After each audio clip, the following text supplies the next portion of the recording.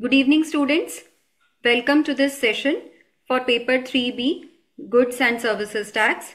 This is the first class for under the new scheme of education and training, and this class is relevant for May 2024 examination. So since you know that syllabus has changed for intermediate Paper 3B, and in fact the nomenclature of the paper itself has changed from indirect taxes to goods and services tax. So we will be covering in this session, first of all, before starting the technical topic, we will first of all discuss how the syllabus has changed, what are the section wise and skill wise weightages under the new scheme, then the study guidelines under the new scheme, and the weightage of both section A, section B. Everything has undergone a change under the new scheme of this paper 3B. In fact, earlier the paper of taxation was paper 4, and now paper taxation is paper number 3 in the intermediate course, and it is divided into two parts, income tax and GST. So today we are starting with the live learning classes for intermediate paper 3B. I am here with you for this session. My name is Shefali Jain, and I am a faculty at Board of Studies for Indirect Taxes. So I will be taking you through this session, and first of all I will be telling you about the syllabus and the subject. Then we will go into the today's topic, that is GST in India and introduction. Okay, so let us start with the session.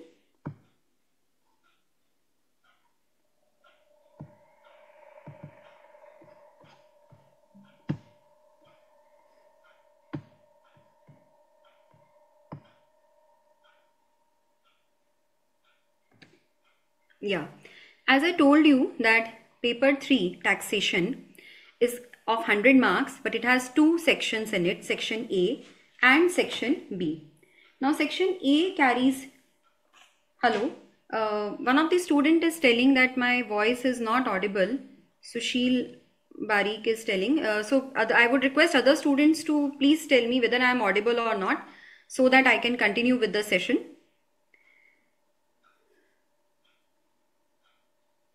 Hope I am audible to you all. I am continuing with the session. Yeah, I am receiving now. Everybody is saying it is audible. So I am continuing with the session. Now paper 3B has two sections, section A and section B. Section A is income tax, which carries 50 marks, and section B is 50 marks GST, goods and services tax. I presume that there would be some students who are continuing from the old scheme to new scheme, and some students will be directly registering into new scheme. So I would be apprising both type of these students that if anybody is converting from old scheme to new scheme, I will apprise them that what are the changes they have to take into consideration while going through this paper. First of all, the weightage of the section has increased from 40 marks to 50 marks. In old scheme, the weightage for GST was of 40 marks. Now it has increased to 50 marks. So that means there would be some change in the syllabus also, because now when the weightage has increased, so syllabus will also undergo some change. There will be some additions in the syllabus because of increase in the weightage. So that we'll go through during the session. Okay. Now the applicability which is there for May 2024 examination. Now for May 2024 examination, the position of indirect tax law or goods and services tax which a student has to go through or which a student has to study is the Finance Act 2023, whatever amendments have taken place through Finance Act 2023, as well as the notifications and circulars which have been issued and become effective till 31st October 2023. So for May 2024 examination, the cutoff date is 31st October 2023. Whatever amendments of Finance Act 2023 which have become effective till 31st October 2023, as well as the notifications and circulars which became effective till 31st October 2023 are relevant for your examination. So I would be telling you, or I will be apprising you with the publications which will be relevant for you, what all you have to study for this paper, how you have to take care of these classes, how you have to go about these classes, you can make the maximum benefit, or how can you maximum utilize these live learning classes. Everything will be shared, or I will be making you aware about these things during this session. So please be with me throughout this session, and I'm sure that you will certainly gain something from this session. Okay, so this is what, first of all, what I'm telling you is the applicability for May 2024 examination. Why? Because all our publications will be based on this position only. And since study material is up to 30th April 2023, so the intervening period amendments are there in the statutory update. Let us go to the relevant BOS publications. First is study material. Now see, this study material for May 2024 examination, because it was printed in the month of July itself, beginning of July. So the amendments which have been covered in the study material are up to 30th April 2023. Until that time, the Finance Act 2023 was also not effective, though amendments had been proposed. But under GST, the amendments made by the Finance Act, they are made applicable after a certain period of time, and that is notified separately, because each of the state has to carry out those amendments in their respective SGST acts, that you will come to know when we will discuss about GST law in detail, but that takes time. So Finance Act 2023 amendments we had given at the end of the chapters. In fact, I would like to take you through the study material.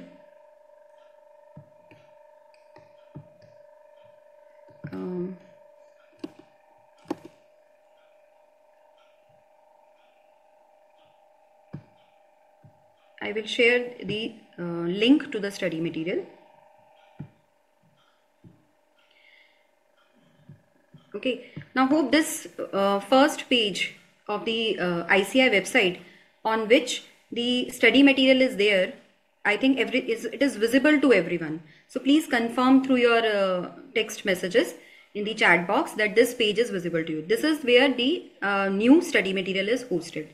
Why I want to take you to this study material? Because now during these live learning classes, you are going to refer this study material after each class. I would advise you to refer to this study material, because you will be in a position to understand the concepts better. In fact, I would advise, if you get the time, try to have a glance at the chapter before coming to the class on the topic which is going to be discussed in the class. This will increase your understanding of the topic to a great extent. You will find a difference in your understanding of that particular topic. Don't go through the topic in detail, because we will be covering it in the class, but try to yes, it is visible to everyone. So okay, so try to have a glance at the chapter, so you are aware that yes, these are the topics which are going to be discussed today, and then attend the class carefully. Go through the PPTs which are given to you after the class, go through the study material after the class, and all the examples, illustrations, test your knowledge questions, everything. Go through them in detail, so that you have an overall idea of the chapter after going through the class. This class will help you in your understanding of the chapter. Now I will first of all go through the first chapter itself, which we are going to discuss today. See, in the chapter, what is the flow of the chapter that I am telling you? That we have first of all the learning outcomes, which apprises you about what all you are going to understand, what all you are going to learn after going through the content of this chapter. Then we have an overview of the entire chapter, that in this chapter we are going to learn about genesis of GST, what is the concept of GST, why it was introduced, what was the constitutional amendment, why it took place. Everything is given in an overview. Then we have the content. Now this is the first chapter. In fact, if you see that there are many diagrams, pictorial representations which we have resorted to explain the concept in a lucid manner. Diagrams, flowcharts, then pictorial representations are there, and in subsequent chapters you will find that first of all the statutory provisions have been explained. Some statutory provisions have been explained. Let me go through the just a minute. Let me go through the second chapter, because that will give you an idea that how statutory provisions have been explained. In first chapter there are no statutory provisions as such, so we are going through the flow of the chapter. Yes, see, for example, in supply chapter we have the definition of supply given under section 7. So how the chapter goes is that first of all the statutory provisions are given to you in a tabular format, so that you get a habit of reading the bare act or rules. Then we have given you the analysis. this is the analysis, where this particular section has been explained in a very simple and a lucid manner, so that each one of you can understand that what is actually given in the section, how you have to interpret this section, you have to break this section into different parts and go through the same. So background noise is coming. I hope now it is not coming. There is some issue in the system, I suppose, that is why it was coming, but I hope now it is fine. So a supply chapter, you will see that statutory provisions are given to you, and after that the analysis is given to you. Okay, and this is the flow of all the chapters. This is how each of the chapter is framed. That first of all learning outcomes will be there, then there will be first of all learning outcomes will be there, then the chapter overview will be there, then statutory provisions, its analysis is there, and after that you will find that in the substantive provisions, chapter 1 to chapter 7, in fact chapter 8, ITC, input tax credit, you will find small MCQ quizzes also in between the chapter, which tests the understanding of the law. When you go through a chapter, you try to understand the you test the understanding of the you want to test your understanding of the chapter, then for that purpose we are giving you certain MCQ quizzes, like you can see here. This is given at regular intervals in the chapter, and answers to these MCQs are not given to you. So if there is still a sound problem, please let me know. So after at regular intervals you will find these MCQ quizzes which are going to test your understanding of the chapter. Answers to these quizzes are not given here. They are given by way of they are given separately, and you have to scan the QR code which is given at the end of the chapter for knowing the answers to these quizzes, because we want you to solve these quizzes on your own. These quizzes have very good questions which will help you in testing your understanding of the chapter, in fact improving your understanding of the chapter, the conceptual understanding. So go through these quizzes during the chapter and try to find out their answer on your own, and then check your answer through the answers given after scanning the QR code which is given at the end of the chapter. In fact, at the end of the chapter you will find that these are, see, this is how the chapter goes. There are so many diagrams in pictorial representation which is there, which helps you in understanding the chapter. And at the end of the chapter, let me take you to the end of the chapter where we have a crossword puzzle for you also. So that, because this time we have introduced gamification in our study material to engage the students or to generate the interest of the students while learning. Okay, so this is how the crossword puzzle looks like, and I request all of you to after going through this first chapter, when we complete chapter 1, go through the MCQ quizzes. Some of them I will be covering in this session also, but crossword puzzle you have to solve on your own, and you have to find the answer, that whether you have understood the chapter, because crossword puzzle helps in testing your retention of the chapter. Okay, so go through the crossword puzzle also at the end of the chapter. That will, it will be engaging for you. You will find it interesting to do. So this is all about the chapter which we have, and study material is hosted on the website. All the chapters are given here. You can go through them one by one, as and when we cover in the class. You go after going after the class, you should read the chapter and go through the contents of the chapter. In case you have any issue, you can come back in the class and you can ask your queries. Okay, now second is the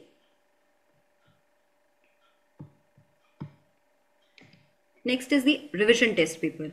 Now revision test paper, very soon these revision test papers for all the papers will be posted on the website. Maybe by end of this week you can expect to get the revision test papers for the May 2024 examination. What these revision test papers have, they have selected questions for revision of the students, though they are not in the question paper pattern, but they have selected questions. Sometimes in law papers they have few questions based on amendments, or they have few questions testing your understanding of the concept, application of the various provisions is tested. So after you are done with your syllabus, I would request you to go through the revision test papers and practice the questions which are given there, which assess your preparation for the examination.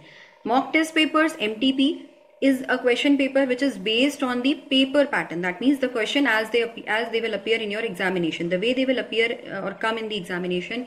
You can go for a 3-hour examination like condition paper. You can appear in the exam in the question in the paper just sitting at one place in one go for 3 hours and attempting the paper, and then you can check your answers through the answers which are provided on the website. This is the mock test paper, but this will be after maybe in the month of March or April you will be getting these mock test papers. So first of all you complete your entire syllabus, then go through revision test paper, and then go through the mock test paper. Some students are saying that new amendments are not there on the website. New amendments are not there in the study material. See, I am telling you that where will you get the new amendments? It is there in the statutory update for May 2024 examination. And in fact, I will take you to those amendments now, that they are posted on the website separately, which says statutory update for paper 3B indirect taxes. So we will be, you have to cover those amendments apart from study material through this statutory update.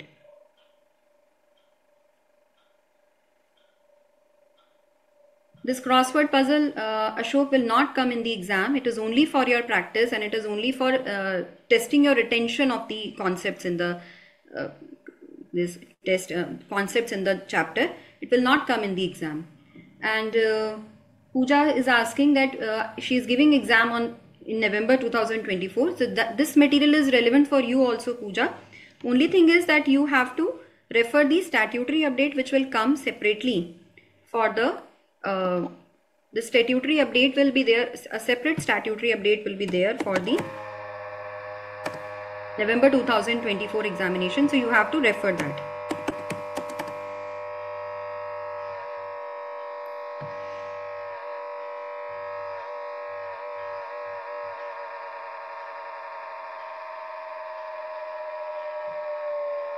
Let me take you through the to the statutory update. Where will you get the statutory update on the website? On the students portal, we have BOS knowledge portal. Then on this BOS knowledge portal, if you see, you will get all the BOS publications at one place. Your study material, your amendments, then the RTPs, everything is there. I think some issue is there with the system, because of which this background noise is coming. Please bear with me for some time. I think we'll be taking a break at around 7 o'clock, and I will try to resolve this background noise problem. But as and when it comes, you please keep me updated, so that if I can reduce that, I will help you in that also. The amendments and developments. So go to amendments, and in intermediate you will find the amendments of section 3B. So these amendments are there. They cover the amendments made by the notifications and circulars from 1st of May 2023 to 31st of October 2023. And apart from that, one more thing which I want to apprise you is that in case of your study material, if you see the amendments made by the Finance Act 2023, as I told you that when study material was printed, amendments made by Finance Act 2023 were not effective at that time. So what we did was, we incorporated those amendments at the end of the chapter. We gave those amendments made by Finance Act 2023 at the end of the chapter, and we had mentioned there that in case these amendments become applicable, you will be informed separately. So this is how we have informed by way of this the statutory update. It is mentioned in the statutory update that apart from this statutory update, you have to read the amendments which are given at the end of the chapter by way of amendments made by Finance Act given at the end of the chapter. Okay, let me see some chapter which has statutory amendments made by Finance Act 2023, so that you can get an idea that yes, how you have to cover these amendments. Just bear with me, I am taking you to that amendment.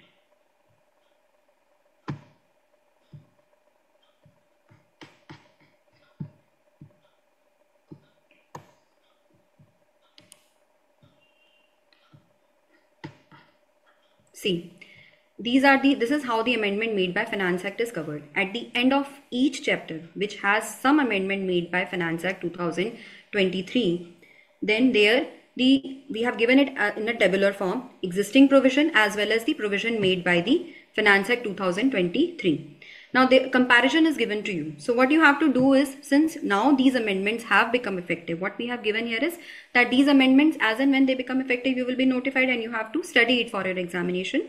So please note that for May 2024 examination, all the amendments which we have given at the end of the chapter, which are made by Finance Act, now they have become effective and they are relevant for your examination. So you should go for these, you should read those amendments instead of the existing provisions which are given on the left side on the second column.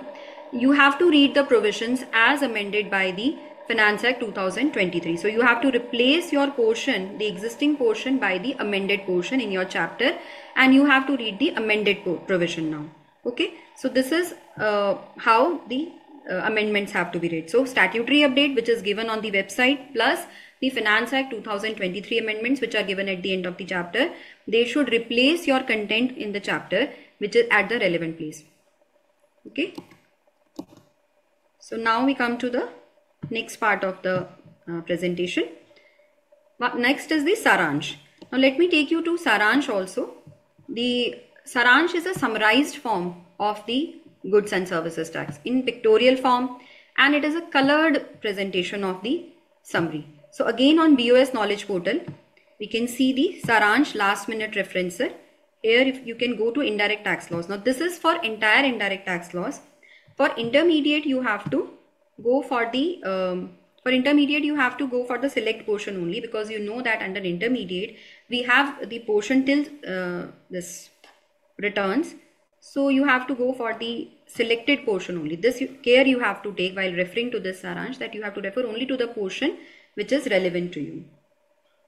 This subject classes will complete, there will be around 31 classes which we'll be having for this intermediate paper.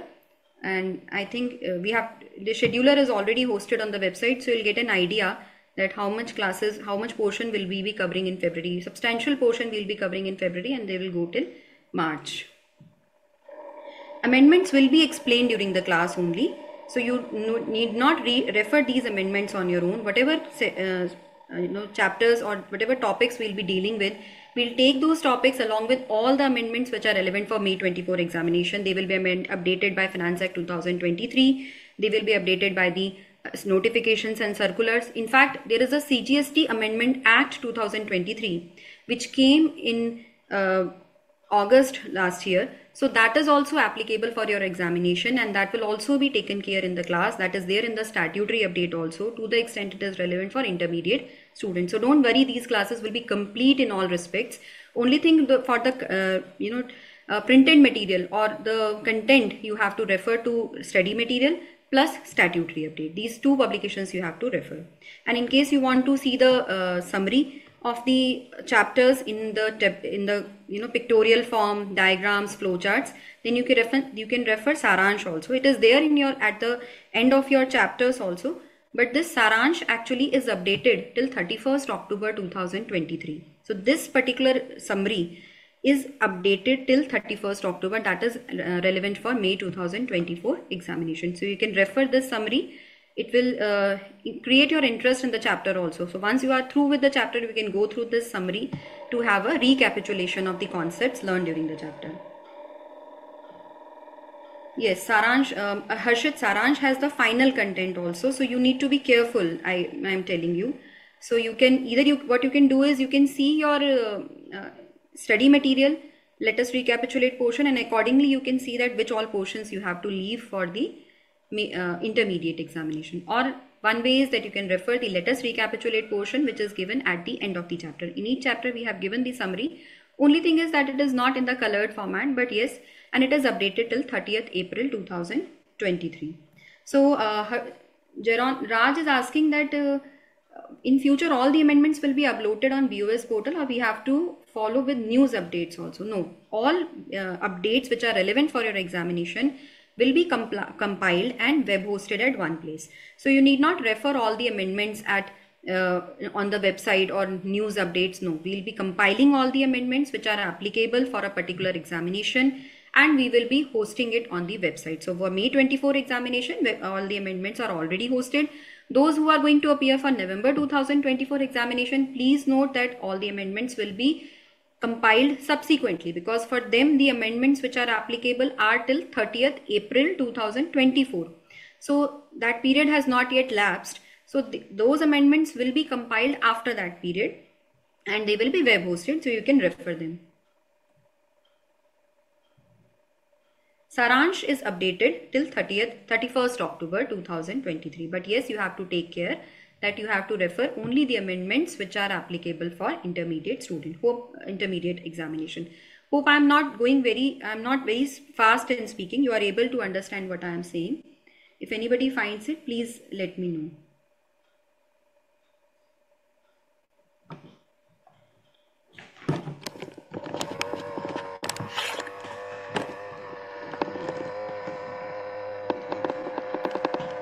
Just a minute.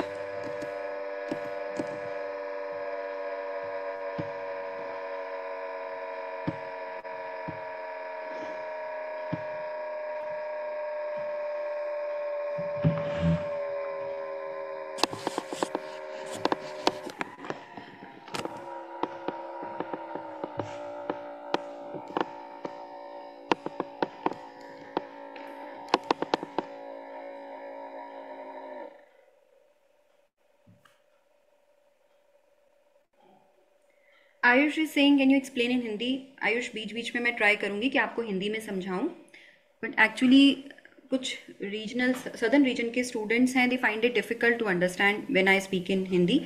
मैं जो भी English में बोलूंगी, अगर कभी हिंदी में बोलूंगी तो वो सारा रिपीट कर दूंगी इंग्लिश में भी. What ever I speak in Hindi that I will take care in English also. So don't worry if I am saying something in Hindi, that doesn't mean it is not covered in English. I will try to go to Hindi also in between.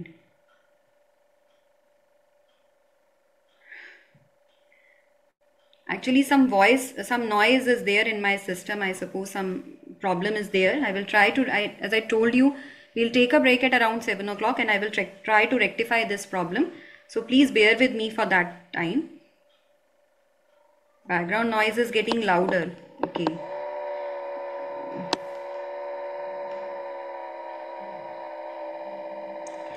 Now we move further in our presentation. Let us move further. I will try to speak a bit louder so that this noise does not create any problem for you. Now we come to section wise and skill wise weightage. As I told you that I will go through the syllabus also, that what is the difference between the old syllabus and the new syllabus, or the syllabus under the old scheme and syllabus under new scheme, because the weightage has increased from 40 to 50. weightage 40 से 50 हो गई है, तो कुछ syllabus भी बढ़ा होगा. Some syllabus would have also been added, so that we have to go through कि what all has been added. And secondly, we'll go through the study guidelines. Now what is the study guidelines? Study guidelines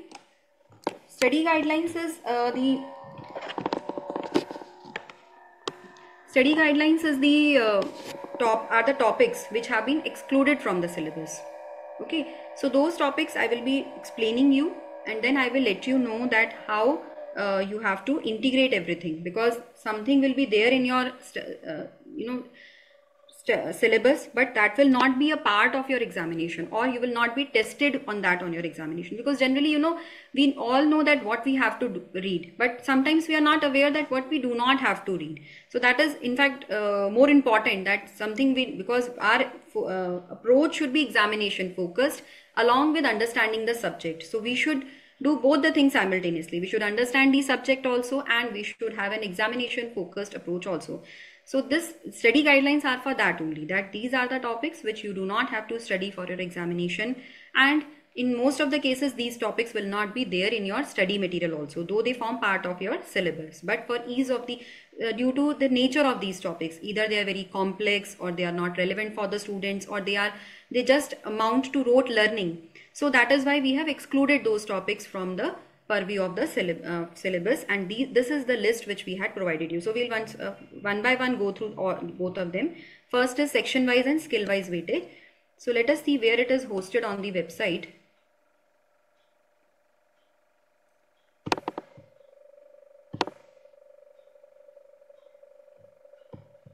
The section and skill wise weightage is given on the BOS knowledge portal itself.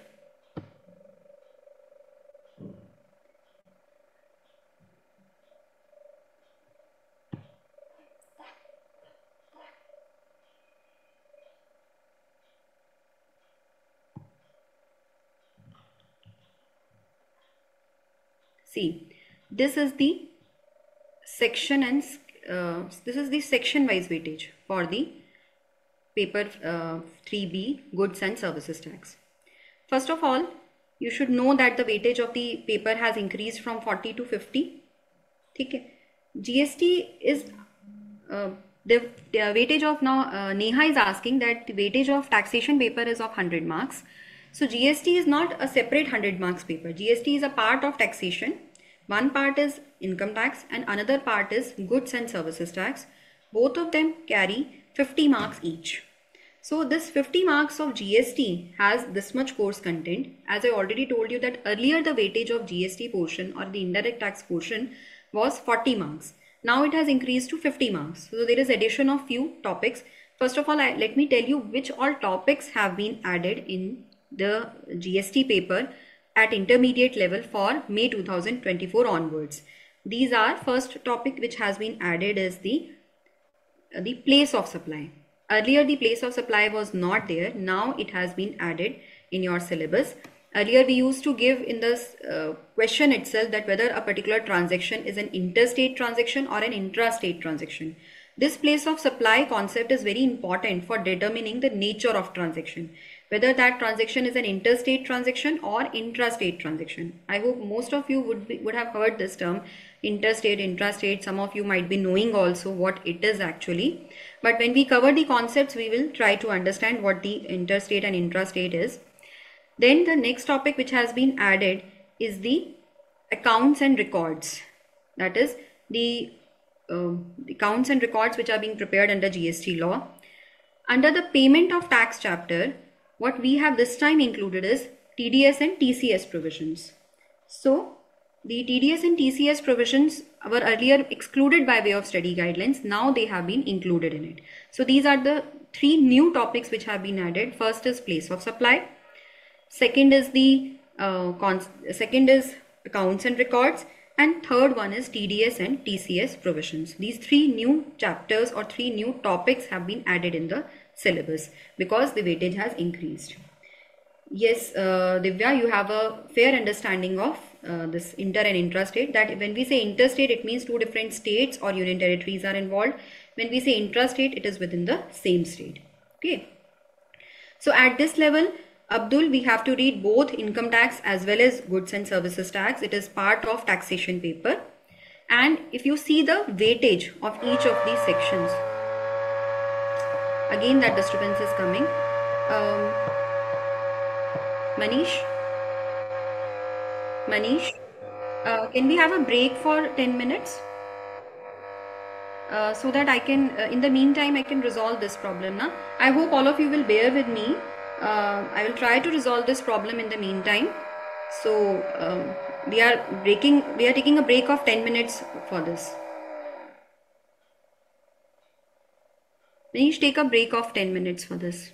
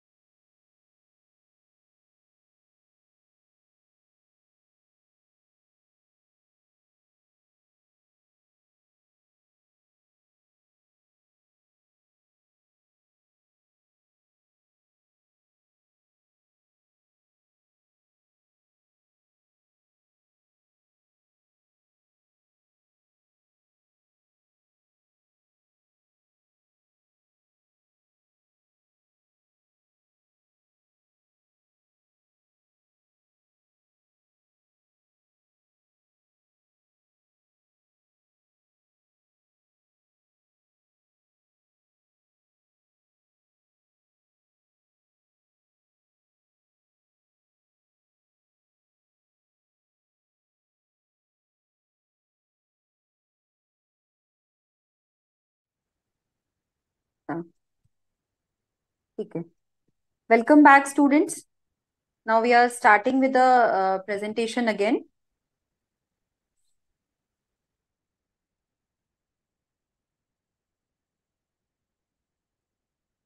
Hope now there is no such issue which we were earlier facing of the background noise. So please let me know through your answers in chat that now you're not facing that issue. And please let me know that whether this website is visible to you or not.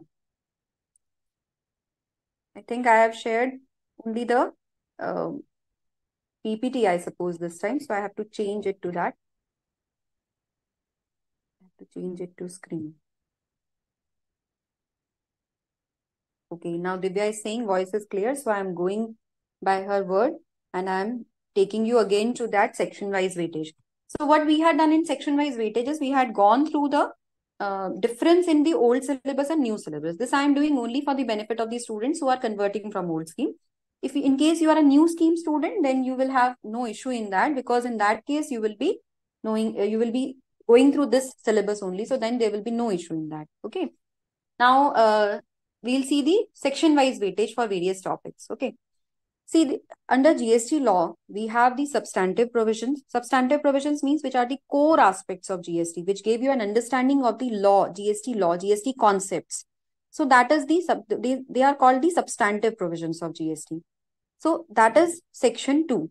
Section 2 is this section. That is the most important section of the entire subject, and that has the highest weightage. You can see that it has a weightage of 50 to 80%. It has a range of 50 to 80%. So at least half of the paper will be from this section, and you can understand the importance of these concepts.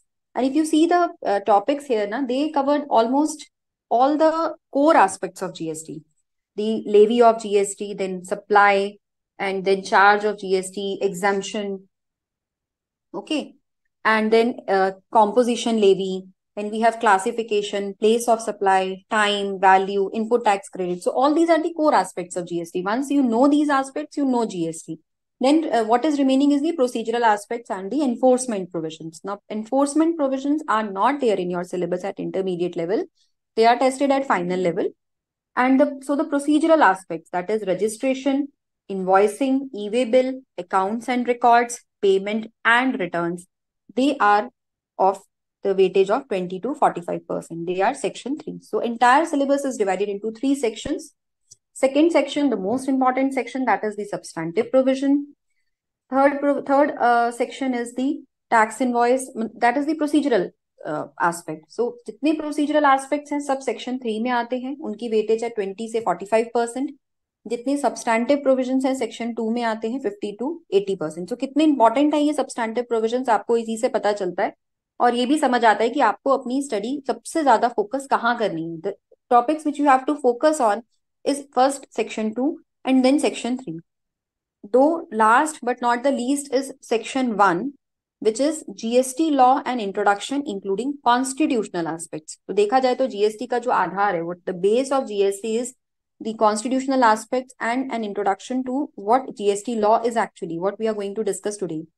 Today we will try to cover as much as possible in chapter 1, and the portion which will be left today, because I don't want to rush through the topics, that will be taken in the class on 31st. Okay, so we'll take the remaining portion on 31st because I want to be thorough with the topic which we are taking. We'll try to cover it in day after tomorrow's class. So first section is GST law, introduction, then substantive provisions, and then the procedural law. This is how your entire syllabus is divided into, and this is how your weightage in the question paper will consist of. Then we have the then let us see this section wise and skill wise weightage.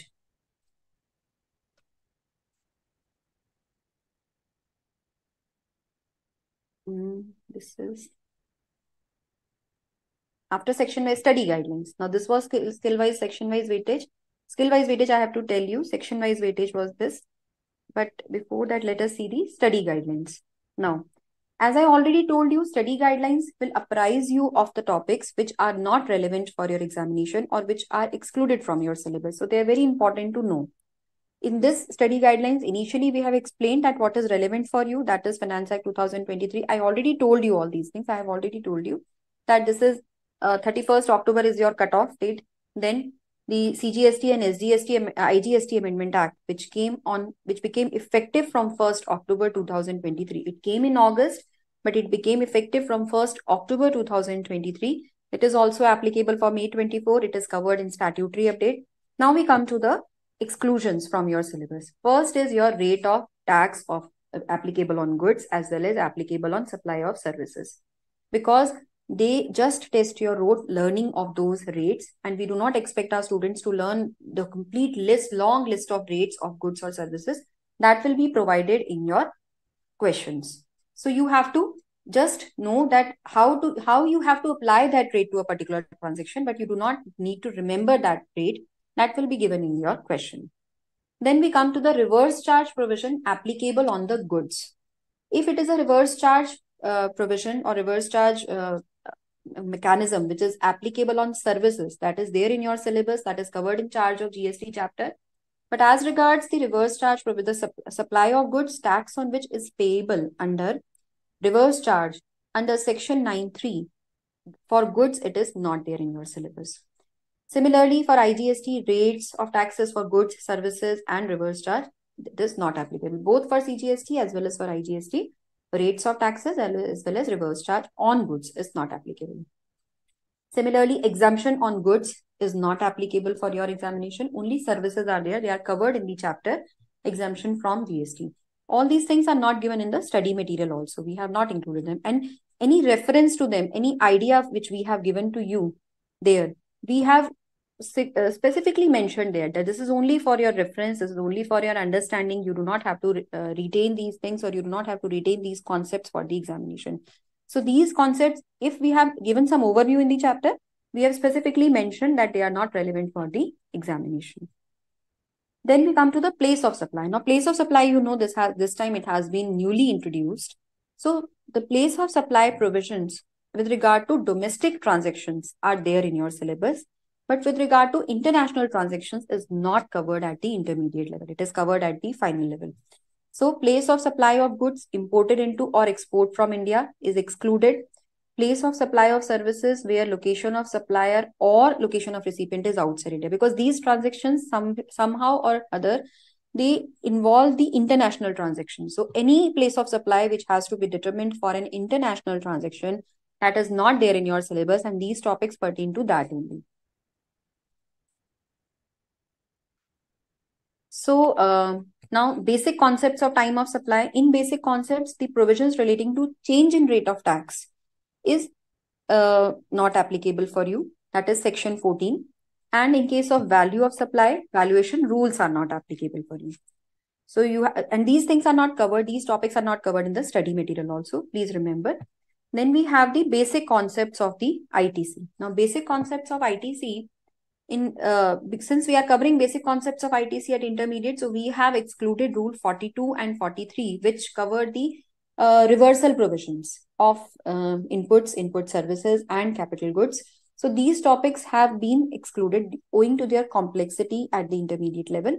You just need to know how you need to take the credit, the basic concepts of input tax credit, to the extent they have been covered in the study material. In fact, for intermediate students, I will specifically advise them to go through the study material for the coverage with regard to a topic, and you will know the exact purview within which you have to read or you have to study for a particular topic.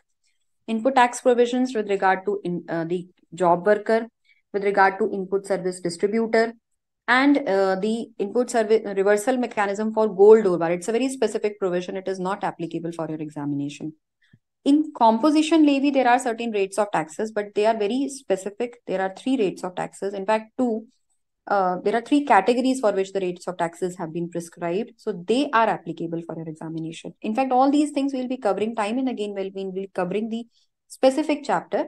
But just to give you an overview that yes, these are the things you do not have to study while preparing for the examination. Here the reference of stat update is there. The link is also provided. These are posted. These study guidelines are posted on the ICAI website. Okay. Anusha is asking, what is the difference between PGBP and GST? See, Anusha, PGBP is a tax which is charged on the business income of a particular individual.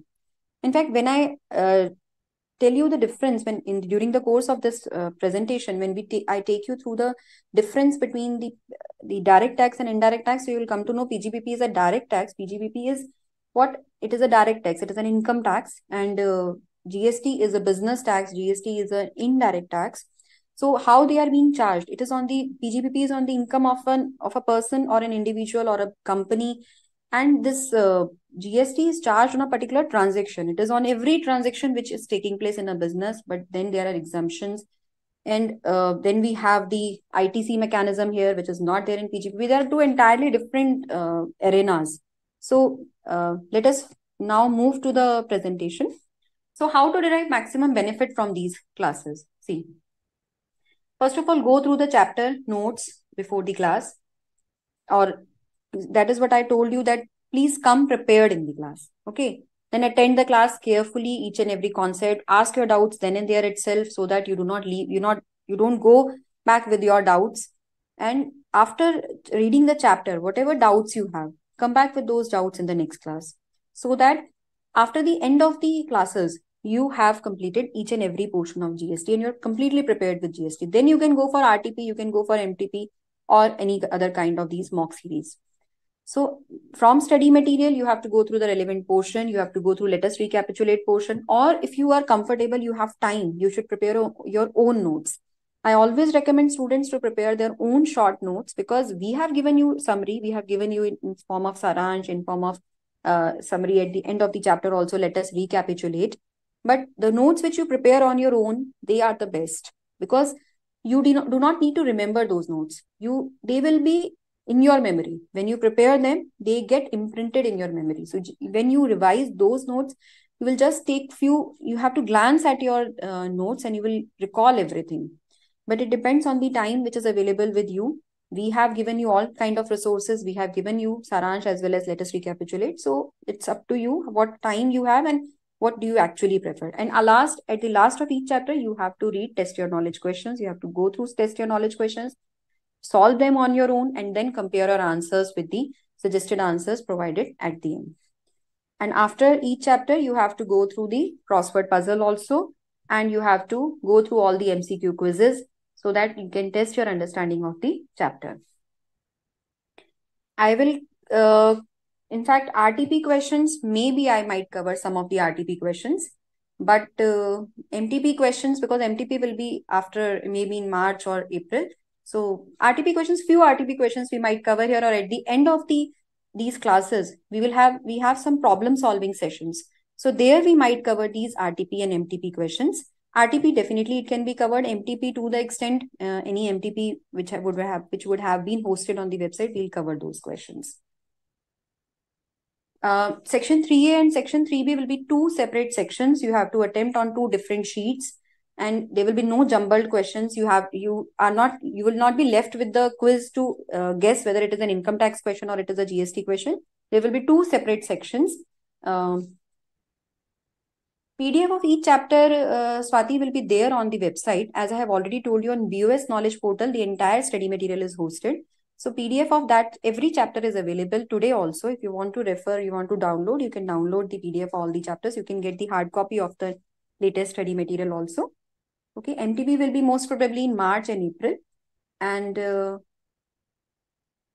these MTPs, you can either appear on the through online portal also, or you can go to the branch and appear for them. So, now we come to the tax. So what is a tax? Tax is actually a monetary burden or a monetary obligation which has been put by the government on the individuals or on any property owner. And it is a compulsory obligation. So it is not a voluntary donation, voluntary contribution by an individual. It is something which the government has put onus on you to contribute to the welfare of the society. See, what Chanakya has to say for the tax is, collect taxes from the citizens as honeybees collect nectar from the flowers, gently and without inflicting pain. So this is how an ideal taxation system should be, that you are collecting taxes from the people and they are not getting the pinch of it. they are not feeling pain of it. So just like honeybee collect nectar from the flowers, they don't get affected by it, and honeybee's work is also done. So same way taxes should be taken from the citizens in such a manner that it does not hamper their lives, it does not hamper their day-to-day style. This is the ideal way. Now, the importance of taxes is given by Mr. Franklin Roosevelt. He says that taxes, after all, are dues that we pay for the privileges of membership in an organized society. So, this is actually what the taxes are for. Why do governments impose taxes? So, governments impose taxes because they, just a minute. Governments impose taxes because they have to take care of the essential public services. They have to provide the basic amenities to the society, to the people of the country.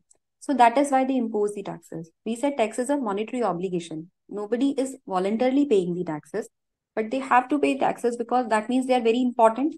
We need to nectar matlab shahad. Just a minute, I will keep on taking queries side by side so that it is not left. Narayanam is saying how to view chapter weightage in BOS portal. Narayanam, I told you that in BOS knowledge portal, we have a separate tab for each thing. In fact, I will just we'll take 2 minutes and we'll see how this BOS knowledge portal looks like, so that whatever I have shown you today, whatever publications I have shown you today, all these publications are available on BOS knowledge portal. See. So you have to go to ICAI website and you have to look for BOS knowledge portal. On BOS knowledge portal, you will find your new study material, Saransh, then students journal is there, subject wise capsules which are appearing, your statutory update is there in amendments or developments. I hope you are able to see the website now. So revision test papers will get hosted on this tab and we are expecting them soon. Then study guidelines is here, and this is the section and skill wise weightage which is available. So you can see the chapter wise. So you are talking about chapter wise weightage. Chapter wise weightage is not available in the this paper. You have to see we have segregated the entire topic or entire syllabus into 3 sections. So each section has a weightage, but each chapter does not have a specific weightage. Entire section has a weightage, and you will find that almost all the topics are somewhere or the other, they are being tested in the examination. You can go through the past examinations, though the new paper has a different weightage, so we can expect new things in the new paper in May 2024 examination. But the type of questions, if you want to see, you can have a reference. So this is what the BOS knowledge portal is comprising of. You have all the material which has been provided by the Board of Studies available on this BOS knowledge portal. So I advise you also, or every one of you, that you should go through this BOS knowledge portal regularly. Prashant is asking, why, ma'am, different types of taxes on same income, direct and indirect taxes? Actually, Prashant, this is the type of taxation system we have been following since ages. And as per the governments, they are not the taxes on same income. They say we are and one way we are taxing the income of the individual. On another side, we are taxing a particular transaction. Though it sometimes amounts to direct and if you talk about indirect taxes, there is no tax on tax. But if you talk about 2 types of taxes, then same amount, there is a possibility it can get taxed. But that is how the taxation system is devised. So let us come back to the topic before moving further, that why governments impose taxes. So I have got few answers from the few students. Pritesh is saying to develop infrastructure. Yes, Pritesh, very true that to develop the infrastructure, to build roads, to build bridges, then the railway stations, anything for public utility, anything for the benefit of the public. The government is spending money on education, government is spending money on healthcare, then the transportation for maintaining public transportation, then social welfare programs like old age pensions is there, then the Ayushman scheme or other the health benefit schemes are there, public departments are there. So government need money for everything. And most important, last but not the least, is the defense. So government needs money to maintain the police personals, air force, navy, then army. So for everything they need money. And where would they get this money from? The primary source is because the government generally charges very low for all the services which it provides. Very subsidized rates are available. These services or goods are available at very subsidized rates to the general public. So they get money from the tax revenue. This is the primary source. So if you see every year in budget, the finance minister presents the expenditure statement also, that whatever expenditure, whatever new schemes they have, public welfare schemes they are going to bring during the year, and they tell about these taxation revenue, these schemes also, that whatever tax amendments or tax proposals will be there, which will be implemented at this point of time during the budget. So this is the main revenue which is coming for all these welfare schemes is from the tax revenue. And see, that is why this taxation or this taxation system or this paper or this tax is so important about.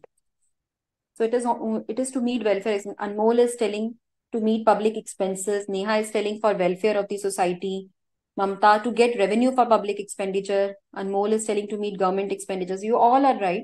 Ashok is telling for better facilities to citizens. Yes, very true. So tax is contributing towards the welfare of the society, which Prashant is telling me, and he is absolutely right. So it is an Aparna is saying it is an obligation that is levied using resources of a nation. It is an obligation which is put on the person to contribute towards the nation. Actually, I would say it in this manner. So tax is the income source of the government. Bharti, you are right. And what is the source of revenue for government except tax collections? Government charges for its services also. It's not so that government does not charge anything for its services. If you go for getting a license for your, it's a driving license, or you go for a passport. So for everything, the government charges you some amount. It's not so, you remember, for everything you are being charged something. Sometimes that amount is due for the services. It is the amount which is actually spent by the government on the services. Sometimes they charge subsidized amount from you. So that means the government has to, there are some sources of money for the government, revenue for the government, but this tax revenue is the major source, because there are many services, many expenditure for which government does not charge anything. They only spend, like defense, they only spend money on that. So they need money from the taxpayers pockets for all these expenses. So now we come to the direct and indirect taxes. That is, what is the difference between a direct tax and indirect tax? Direct tax is a tax which is levied on a particular person or an individual. That means it is directly paid by an individual, and it is directly paid to the government from that individual. So there is a one-to-one correlation that Mr. X or X company is paying a tax, and it is paying to the government this much tax on its income. This is the income of Mr. X, and he is paying that tax. Whereas the indirect tax is a tax which is actually borne by a different person, and it is paid to the government by a different person, or you can say it is levied on a different person. For example, a person is selling goods. So the supplier is depositing the tax with the government, whereas it is actually being paid by the consumer. So the burden or the final pinch of the tax is coming to the final consumer, ultimate consumer, whereas it is deposited to the government by the seller. Paid by buyer, deposited by seller. So to buyer, this burden is not directly coming. When he goes for any purchasing anything, for receiving any service, then indirectly this tax is being collected from him, and many a times the person is not even aware that he is paying tax on a particular transaction. So in direct tax, the burden of tax cannot be shifted to any other person. See, in this diagram also, this person is carrying the burden of tax on himself, whereas in indirect tax, the burden of tax is being shifted to the ultimate consumer. Burden of tax is borne by the ultimate consumer. So I'm getting so many responses from all of you. Vishnu, Abhishek, Neha, Divya, Ankur, Mr. V. All of you are giving responses, and I'm very happy that you all are interacting in this class. You are participating in this class, because this way you can learn better. So keep posting your answers during the session, and I will try to take your answers also. So we are now clear with why taxes are being collected, what is tax, what is a direct tax, what is an indirect tax. In fact, direct taxes are very progressive in nature. Progressive, when we say, it means that the person who has a higher income, he is paying higher tax. A person who has a lower income is paying lower taxes. So it is, in way, it is a justified form of a taxation, that lower income group is paying lower taxes, higher income group is paying higher taxes. Indirect taxes is termed to be a regressive tax. That means either though it is immaterial whether you are rich or you are poor, a particular amount of tax has been decided. If you are consuming goods, if you are consuming services, you have to pay the decided amount of tax on that particular transaction, on that particular activity, that particular service. So this is the difference between a direct tax and indirect tax. Now we come to the next. GST is very important in our lives. By GST is very important. Why? Because GST is impacting everyday's life. You all are students, but you all must be paying GST. Is it right or not? You all are paying GST in some way or the other. You all are, but income tax, most of you must not be paying because you are not actually earning anything right now. So GST, when I say direct tax, most common type of direct tax is income tax. And in indirect taxes, we have GST, we have customs duty, then we have the entertainment tax, and this basic custom duty, then the integrated taxes there. So different types of taxes are there for the indirect taxes. And in your day-to-day life, how you are being impacted by GST? Suppose you went to celebrate your birthday in a restaurant and you pay the bill. So you are paying GST on that bill. In that bill itself, GST is included. You're going for watching a movie with your friends, then GST is included on the movie ticket. Is included in the movie ticket. You're going for a trip to some hill station, and you're going by air. So in that air ticket also GST is included. So yes, everyone is saying we are paying GST. So I'm very happy to know that you all know that you are paying GST. And many examples I have quoted. Some examples can be if you're going by train in an air-conditioned coach, if you are traveling, then you are paying GST on that particular ticket. GST is included. So GST is there in every aspect of life, and you are being contributing to GST exchequer. But income tax we pay only when we actually earn something. So GST impacts everyone. So you can understand the importance of GST. It is a very significant contributor to government exchequer. It makes a very significant contribution to the total tax revenue of the country.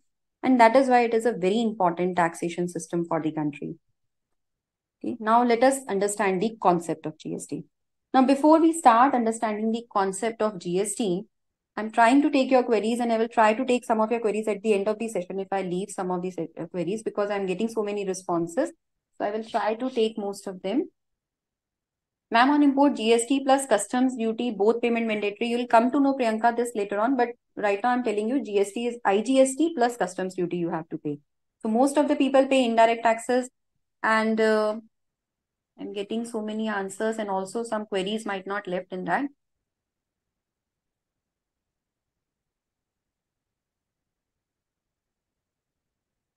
So before we go through the concept of GST, so any of you know that which is the first country which implemented GST? Any answers? How many types of GST you'll come to know in this session itself? Please bear with me. And we have to pay GST on purchase of every product or service. Those products and services which are not exempt, then you have to pay GST. Certain products, certain services are exempted from GST. Otherwise, whatever comes within the purview of GST, that is subject to GST. So you have to pay GST. So which is the first country which implemented GST in the world? Very good. I think many of you would have gone through study material, and it shows, and I'm happy that you are going through study material, or even if you know it otherwise, then it is very good. France is the country which implemented GST for the first time in the year 1954. And after so many years, almost 70 years, this has extended to 160 countries, more than 160 countries now this law has extended. So you can understand that how beneficial, how important this law is. That is why it has been extended to so many countries. Almost more than half of the countries in the world have adopted this GST law. So there must be some benefits which are accruing to the system or to the countries because of this. Some people are mentioning India also. So India, we have lately or recently, we have in 6 years back, we have adopted it, or almost now 7. But France was the first country which adopted GST or which implemented GST in its country? Okay, so I have got so many correct answers. Okay, is it an MCQ? Divya is saying it is an MCQ. Not aware. So let us understand the concept of GST first of all. Okay. Now, the concept of GST, because then only we'll get into the other nuances of GST, that what actually are the benefits of GST, which all laws are subsumed in GST, what is pre-GST regime, post-GST regime, all these things we'll discuss afterwards. But before that, we'll first of all discuss what is the concept of GST. So GST is a destination-based consumption tax. Now, when I say destination-based consumption tax, what does it actually mean? Destination-based means that GST is levied in the state, or in the GST is leviable at the place where the goods are actually consumed. Okay, it is a consumption tax. So where the goods are actually consumed, GST or the tax is levied at that point. So it is different from VAT and it is different from CST, where the tax was origin-based tax. Now, when we say origin-based tax, means the producing state, where the goods were produced or where the goods were manufactured, or the state from where the goods were supplied. The tax was levied at that point of time. So that is why it is different from GST. It is different from VAT. It is different from CST. It is a destination-based consumption tax levied at a place where the goods are actually or services are actually consumed. Second is value-added tax, a most important aspect of GST, most important aspect, which says that the tax is levied only on the value which is being added at each stage of the supply chain. You know, your supply chain, it starts from the manufacture and it gets ended at the distribution, final distribution to the ultimate consumer. So there are so many stages in between. Like first of all, the goods are manufactured, then the goods are given to wholesaler, then it is given to retailer, then retailer again can give it to some other retailer or small shops, and then it reaches the final consumer. So at each of these stage, the tax is being levied because the goods are passing from one person to another person. They are being sold by one person to another, and the value of the goods are also changing. Then accordingly, the tax amount is also changing. So when we say value added tax, it means the tax at each of these stages will be levied only on the value which is being added on each stage, and not on the entire value again and again tax is being levied. Now, this we will understand with the help of an example. See, suppose this is a very simple example. In your book, there is a comprehensive big equation, big illustration which is given to you. We'll discuss it at the end of the session if time permits. But here it is a simple example to understand the concept of GST. When I say value added tax, what I actually mean? Suppose a person purchases a goods of 100 rupees value. Rate of tax we are assuming to be 10%. For the sake of simplicity, we are taking 10% rate. So tax is rupees 10. So he paid a tax of rupees 10 when he purchased the goods. Now, when he sold the goods, the value was rupees 150. This could be because of some manufacture which has taken place, some profit element he has added. So whatever be the case, he purchased the goods for rupees 100 and he sold them for rupees 150 and included in the value. So now his value became 150. So when he sold those goods, when he is actually selling those goods, the tax which he is going to pay will be of rupees 15 because 10% is the rate of tax. Okay. Now, when I say value added tax, what does it actually mean? He has to pay only the difference between the tax paid at the input and tax paid on the output. That means whatever tax he is paying in purchasing the goods can be utilized for paying the tax to be paid on the sale. Whatever tax he is paying on the purchase of goods or on the inward supplies can be used for paying the tax on the outward supplies. He paid 10 rupees on purchases. He can use it for paying 15 rupees tax on the sale. So finally, he has to pay only rupees 5. This is the difference amount he has to pay. Now, how it is a value-added tax can be understand when we consider it understand this example in a different manner. Let us see.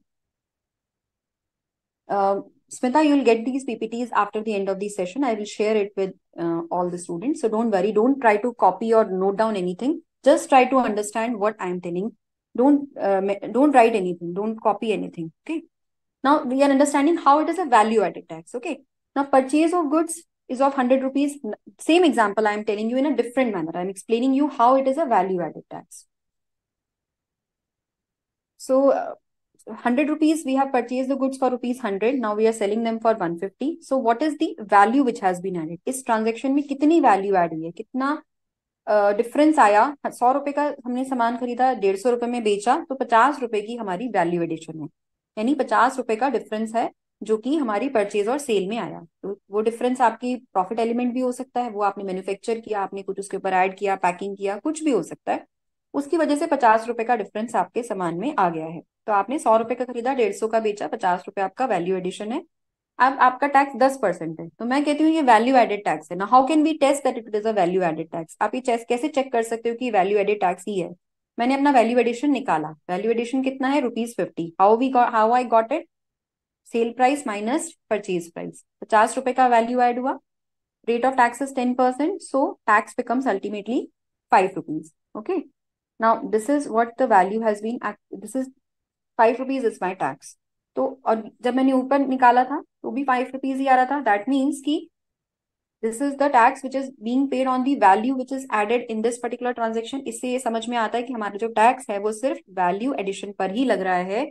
हमने इसे दो तरह से इस example को समझा। पहले हमने इसको नॉर्मल कोर्स में निकाला कि जो मैंने इनपुट्स पे टैक्स पे किया था और जो मैं आउटपुट पे टैक्स पे करना चाहती हूँ, दोनों का मैंने डिफरेंस निकाल लिया और सिर्फ I paid the difference amount, because वो जो मैंने tax which I paid on inputs और invert supplies, I utilised that tax for the payment of the tax on outward supplies. फिर उसके बाद the other way I try to compute it कि मैंने सिर्फ वैल्यू एडिशन निकाला और value addition पे कितना टैक्स बनता है, I try to ascertain that, वो भी सेम आया। इसका मतलब ये समझ में आया हमें कि हम जो टैक्स पे कर रहे हैं जीएसटी में वो सिर्फ वैल्यू एडेड पे कर रहे हैं। But it is not in the case of the composition scheme. Harish Singh और हरीश, अभी कॉम्पोजिशन स्कीम हम नहीं पढ़ रहे हैं, we are only on the general no aspect. Composition scheme एक बहुत डिफरेंट स्कीम है। Composition scheme is only for the benefit of the small tax payers. वो एकदम अलग कॉन्सेप्ट है, don't go in to that. अभी आप सब चीजें इकट्ठे मत पढ़ो। जीएसटी का मेन जो कॉन्सेप्ट है वो वैल्यू एडेड टैक्स ही है। कॉम्पोजिशन क्या है, कैसे डिफरेंट है, how it benefits the tax payers, that will discuss in subsequent classes. ठीक है, तो अभी आप वैल्यू एडेड टैक्स पहले समझो, then we'll go to into composition. Okay, I will explain the entire concept in English also, don't worry. So this concept, I think I have explained sufficiently in English and Hindi. I'm saying that when I pay the tax on purchases and I set it off against the tax to be paid on sale, the amount came to be ₹5. Then I computed it the other way around. I determined, or I tried to ascertain what is the actual value addition in this particular transaction, which is of ₹50. I computed tax on that at the rate of 10%, which came out to ₹5. So this justified or this validated that actually this is a value added tax, because in first example or in the first presentation, I am trying to find out the difference between the two. I am trying to find out the how tax mechanism actually works under GST. And in second example, I am trying to show you that how it is actually being paid on value addition only. Okay, so how I think this makes you clear that yes, it is a tax on value addition only. And because it is a tax on value addition, there is a continuous chain of tax credits, as we saw that from wholesaler to retailer, or to retailer to distribute, sorry, from wholesaler to distributor to retailer, and then to final consumer. Everywhere this tax credit or the credit of the tax paid on the inward supplies is available. So under GST, there is no break in the chain of credits, because under earlier taxation system, what used to happen, we did not used to get credit for the service tax, of the excise duty. So there was a break in the chain of tax credit. There was a break at the manufacturer level. After manufacturer level, whatever credit was accumulated till the manufacturer level, it never used to go after that. It never used to go beyond that. So there was a break in the chain of credits. Whereas under GST, आपको हर stage पर credit मिलता रहता है। तो आपका continuous chain of tax credits चलता है from the production stage till the distribution stage. Production से लेकर जैसे जैसे क्रेडिट आपको मिलता चला जाता है, डिस्ट्रीब्यूशन तक आपको पूरा क्रेडिट मिलता रहता है।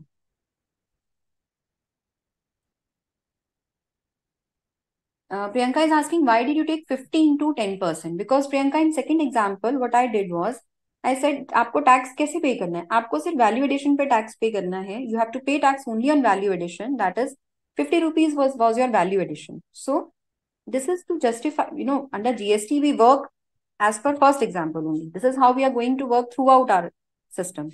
But this is to show you that if I compute tax only on value addition, I compute the value addition amount and I pay tax of 10% on this, then it comes out to be the same amount of tax which I am paying earlier. This is to show you that yes, this is actually a tax on the value addition. We are not going to work out GST in this manner. That is the second presentation. We are never going to do it like this. We are going to follow the first presentation only. Second way of presenting I have taken only to explain you that yes, this is a tax on value addition. Okay. So we should give only 5 rupees to the government, Gunjan. Okay. Now, there is a chart in the book, in this study material, which is a very elaborate illustration. I will take that at the end of the session. First of all, let me complete with the presentation, and I will take you through that diagram also and that example also. So, burden borne by the final consumer. GST, the burden of GST is finally borne by the consumer only, because at each stage the person will get the credit and he will pay only the differential tax. Now, the final accumulated tax, which is there on a particular product or on a particular service, will be paid by the final consumer. For this, we have a very good example in the book, in the study material. I will cover it at the end of the session because I have to go to the study material for that, and this will break my link to this particular PPT. So how this tax is finally borne, burden of this tax is borne by the consumer, we'll take it at the end. So no tax cascading. Now, what is tax cascading? Tax cascading means tax on tax. We are paying tax on the tax amount also, which is not there under GST. We have just seen that we are paying tax only on the value added. We are not paying any tax on tax. So this is how tax cascading is not there under GST. Now we come to the genesis of GST. Now some students are asking, is VAT still there, or what was the concept before GST? So let me give you a quick understanding that what was there before GST. The indirect tax regime before GST is generally referred as pre-GST regime. And this regime which is after GST is the GST regime. So in pre-GST regime, that means when GST was not introduced, at that time we used to have multiple taxes in India. For example, on manufacture of goods, we used to have central excise duty. Central excise duty was levied on manufacture of goods at the central level. And apart from that, there was state excise duty also. And then value-added tax, VAT, was there on the intrastate sale of goods. On the interstate sale of goods, central sales tax was there. And there were many other taxes were there: luxury tax, entertainment tax, and purchase tax, entry tax, octroi, all these taxes. So number of indirect taxes were existing. So what happened? There was such a complex indirect taxation system in India. And moreover, like we saw here, the set off of credit is available at each stage. But there, the credit of one particular tax was not available against other tax. So there was duplicacy of taxes. And that is why there was so much of the tax cascading that government felt that there is a need to integrate all these taxes, subsume all these taxes. And what they did, they took all the taxes, they put it under one umbrella, they put it in a box, and they together call it as GST. They put so many indirect taxes, almost all indirect taxes in one basket, and they termed it as goods and services tax. Either it is a tax on goods or services, entry, octroi, entertainment tax, everything they put under a single umbrella, and it was termed as goods and services tax. These taxes were under pre-GST regime. So VAT, and if you VAT, CST, then excise duty, central and state excise duty, if you see these terms, you might be hearing today also, but they are on very, very limited products, and we generally cover them to a very limited extent, to the extent of the understanding of the students only, but we generally don't test them. We will never ask you to compute excise duty or the service tax. Service tax is not there on any of the services, but VAT or CST, we will never ask you to compute that, because that is that was majorly in the pre-GST regime. Now it is on very, very limited products. I will give you a glance of the products on which they are still there. So Now, so what is the genesis of GST? How GST was introduced in India? So we'll go through genesis of GST in the year of 2000.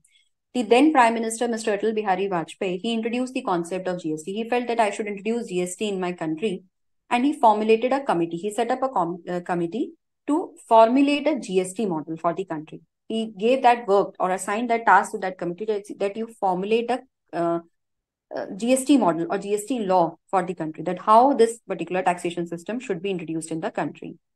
That committee worked, and in 2006, the Union Finance Minister, Mr. P. Chidambaram, during his budget speech of 2006-7, he announced that we will have GST on 1st April 2010. But that deadline we missed. And in fact, we missed several deadlines. After that, we could not, GST could not be materialized. So finally, in 2014, the GST Constitution Amendment Bill was introduced in Lok Sabha. Now, why this Constitutional Amendment Bill was introduced? Because for introduction of GST, we needed an amendment in Constitution. That we'll cover later on why this amendment was needed. So finally, in September 2016, Constitution 101st Amendment Act was enacted.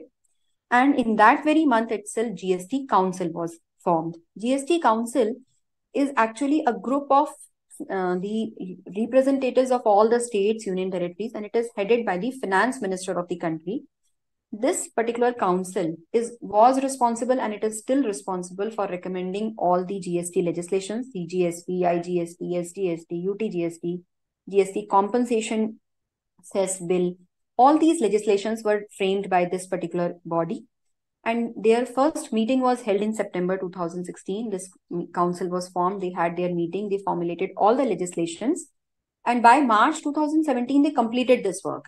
So in March 2017, all these bills were presented in the parliament and they got enacted. Both the houses passed them, then they got the assent of the president also by April 2017. So by April 2017, we had CGST Act, IGST Act, UTGST Act, and GST Compensation Act. What was not there was SGST acts of various states. Why we did not have them? Because they were to be passed by each of the states in their legislatures. So what happened in their legislative assemblies? They had to pass those bills. So what happened is that after that, the state GST bills were being passed. So from April 2017 to 30th June 2017, these bills were passed. And after that, on 1st July, when all the states have passed their SGST bills also, and they became SGST acts, then on 1st July 2017, GST law was launched. But on that date, it was not there in Jammu and Kashmir. Jammu and Kashmir had not yet passed their SGST legislation. But after 8 days, on 8th July 2017, they also came within the purview of GST, and they passed J&K, their CGST and IGST ordinances. They passed their SGST Act, and CGST and IGST ordinances made GST law applicable to Jammu and Kashmir also. So if you see the law as on 1st July 2017, it specifically used to mention that it is applicable on all Indian states except Jammu and Kashmir. Now it is applicable on Jammu and Kashmir also. So अब GST जो है वो जम्मू और कश्मीर पर भी लगता है. सिर्फ शुरू के 8 डेज में ऐसा हुआ कि वो नहीं लगा. ये जो जीएसटी काउंसिल है, ये आपकी सारे लॉज भी बनाती है, लेजिस्लेशंस भी बनाती है, और सारे रूल्स भी इसी ने ही रेकमेंड किए थे. जो रूल्स जो आपको, जिन्होंने आपको रजिस्ट्रेशन बताया, invoicing, accounts and records, and then this payment returns, all these procedures were also recommended by GST council. तो GST में जितना भी कुछ आपका legislation होता है, जो भी आपका recommend करना होता है, GST council recommend करती है, and then it is brought in the form of rules, in the form of legislative amendments. वो सारी चीजें GST में introduce की जाती हैं. So from 1st July 2017, the journey of GST began, and on 8th July, J&K also came within the purview of GST. This is the genesis of GST. Then we come to need for GST in India. GST की जरूरत क्या थी? जैसे कुछ तो हमने अभी cover किया ही कि GST जो है उसमें प्री GST रेजिम. ना for that now we come to pre GST regime. हमें समझना पड़ेगा प्री GST रेजिम में ऐसी क्या प्रॉब्लम्स थी जिसकी वजह से GST को हमें लाना पड़ा. What were the problems in pre GST era that we have to bring GST in India? Because unless and until we have a problem in something, we don't go for a new thing, or we are very resistant to change. तो कुछ तो ऐसी problems थी which India was facing, which the country was facing, that we have to go for GST. So what were these? First of all, double taxation. Actually, in the pre-GST regime, there were certain transactions on which both the service tax as well as VAT was being levied.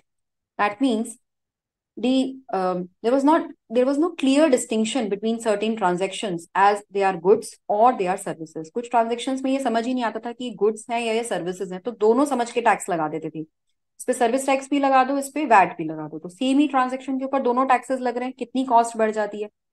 फिर the non inclusion of several local levies non-inclusion of several local levies in state VAT such as luxury tax, entertainment tax, etc. बहुत सारी local levies, जैसे मैंने अभी आपको बताया कि बहुत सारे taxes GST में subsume किए गए हैं. तो there were so many indirect taxes or there were local indirect taxes which were not being subsumed in VAT. VAT में ऐसा नहीं था. VAT was apart from VAT there were number of taxes which were being levied. So if you have to carry out your uh, business in a particular state, आपको बहुत सारे taxes, multiple taxes which a person has to pay, which is not there under GST. GST में everything has come under one umbrella and you have to pay only one tax, that is GST. So and there were multiple VAT laws also. In each state has their own their own definitions, their own due dates, payment dates. For returns also different dates were there. Turnover limit alag thi. Exemptions were different.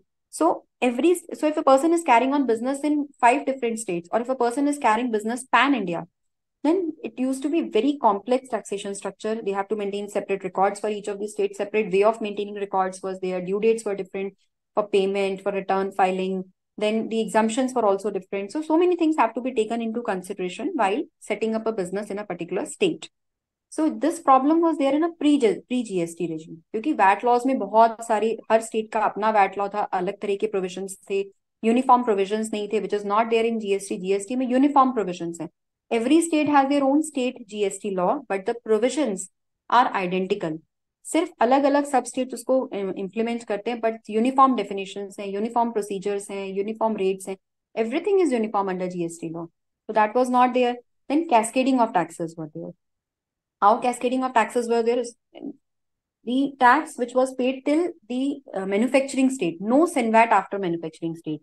जो manufacturing state तक whatever tax which we are paying, that was not, the credit of that tax was not available after that. Let us see an example for that. Under the earlier tax regime, if goods were manufactured for rupees 1,000 and an excise duty of 125 was levied for it, then when we are paying VAT on the same transaction, then that excise duty credit was not available. Excise duty आपकी cost का part बन जाती थी. तो excise duty will form part of your cost, and then on the total cost of 1,125, यानी आपकी excise duty भी cost का part बन गई. Excise duty is included in the cost. Then we used to implement, or we used to compute VAT.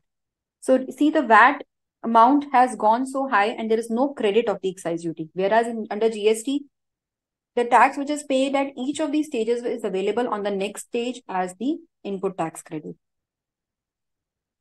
Okay. So this is how we are showing that. And in fact, here we are only showing excise duty. There could be service tax also. If any services are being used for producing that particular product, then that service tax amount will also be part of the cost while computing VAT. So this is the cascading of tax on account of levy of non-VATable. In fact, CST was also non-VATable. If CST is being levied on any particular transaction, then while computing VAT, we have to take CST also in cost, we have to take service tax also in cost, and we had to take excise duty also in cost. तो जब आप VAT के लिए अपनी value निकालते थे तो उसमें आप अपनी एक्साइज ड्यूटी भी इंक्लूड कर देते थे, सर्विस टैक्स भी, और अपना सीएसटी यानी सेंट्रल सेल्स टैक्स का अमाउंट भी, बिकॉज इन तीनों का ही क्रेडिट वैट से नहीं मिलता था. दी excise duty, service tax and VAT, excise duty, service tax and central sales tax were not VATable against the VAT amount. So credit was not available while paying VAT. So all these used to become part of the cost, and cost used to become very high. So this was the reason, and there was non-integration of VAT and service tax, because the non-integration means on similar product there were two types of taxes. For example, software. Software used to be considered as sale of goods also, as well as provision of services also. There was no clear demarcation how whether it will be treated as goods or it will be treated as services. So that is why we used to have tax, both the type of taxes on software, which is not there under GST. It has been clearly classified as a service under GST. We'll read this, we'll study this when we'll be going through supply chapter. But right now you should know that both the type of taxes, service tax as well as VAT, were being levied on the software. So how GST cured all these problems of the earlier tax regime, pre-GST era, or in earlier erstwhile indirect taxes regime. Here we have used existing indirect tax regime because the indirect tax regime which was existing before coming of GST. So there, so many problems were there. We have gone through those problems. Now GST resolved those problems. How it resolved those problems? It integrated all the taxes. So there are uniform tax laws, uniform procedures, uniform tax rates. Then it has removed the cascading of SENVAT and service tax also. And there is a continuous chain of supply. We have seen all these things in our discussion, which we have just done, that there is a continuous chain of credit from the production stage up to the stage of the distribution, up to the stage of the consumer's consumption. Credit is available at each stage. So there is a continuous chain of tax credits, and therefore there is no tax cascading under GST. So this is how GST helped in curing the ills or curing the problems of the pre-GST era. Okay, now that is why the GST was needed, or the implementation of GST was needed. Now let us go through the legislative framework of GST, because we are running short of time. So in case you have any queries, I will be taking it at the end. To the extent it is possible, I am taking it side by side also, but I will try to cover the queries at the end if time permits. Legislative framework. Now, what is the framework of GST? Because many students were asking, what is IGST, what is CGST, SGST, all these terms. Those who are not aware, we'll just go through them and we'll cover them in detail. GST is leviable on two types of transactions: interstate supply or intrastate supply. Generally speaking, broadly speaking, what is an intrastate supply? An interstate supply, we'll first of all understand. Okay, interstate supply. Interstate supply is where the location of supplier and place of supply are in two different states or two different union territories, or a state and a union territory. That means what is the location of supplier? Location of supplier is where the supplier is actually located, and place of supply is, that means where the supply is being consumed. So if these two things are at the two different states, supplier is at one place and supply is being consumed in some other state, or in two different union territories. In one union territory, supplier is there, place of supply is in another union territory. Or supplier is in a state and place of supply is in a union territory. So that means two different places are there. Then it will be an interstate supply. Now, how do we determine place of supply? We have a dedicated chapter for that. So we will learn how to determine place of supply in that chapter. In fact, for location of supplier also, we have specified definitions which helps us in determining that. So we will do that we'll learn that in place of supply chapter. But for the time being, this is a general, broad understanding. This is a general understanding, because for interstate supply also, we have a very detailed definition. But just to have a broad understanding, what is an interstate supply when the transaction is taking place, where supplier is in one state and place of supply is in different state, then it is an interstate supply. Let us take a very simple example. The supplier is in Bihar. A person is selling goods from Bihar to a person who is located in Delhi, and he is selling goods to him. So this is an interstate transaction. Supplier or factory of supplier is in Bihar and he is selling goods to a buyer who is located in Delhi. So this is an interstate transaction. What is an intrastate transaction? Intrastate transaction is where the supplier is located in the same state in which the supply is being consumed. That means the supplier and place of supply is in one state or one union territory. Example would be a person is supplying goods from Bihar to a person in Bihar only.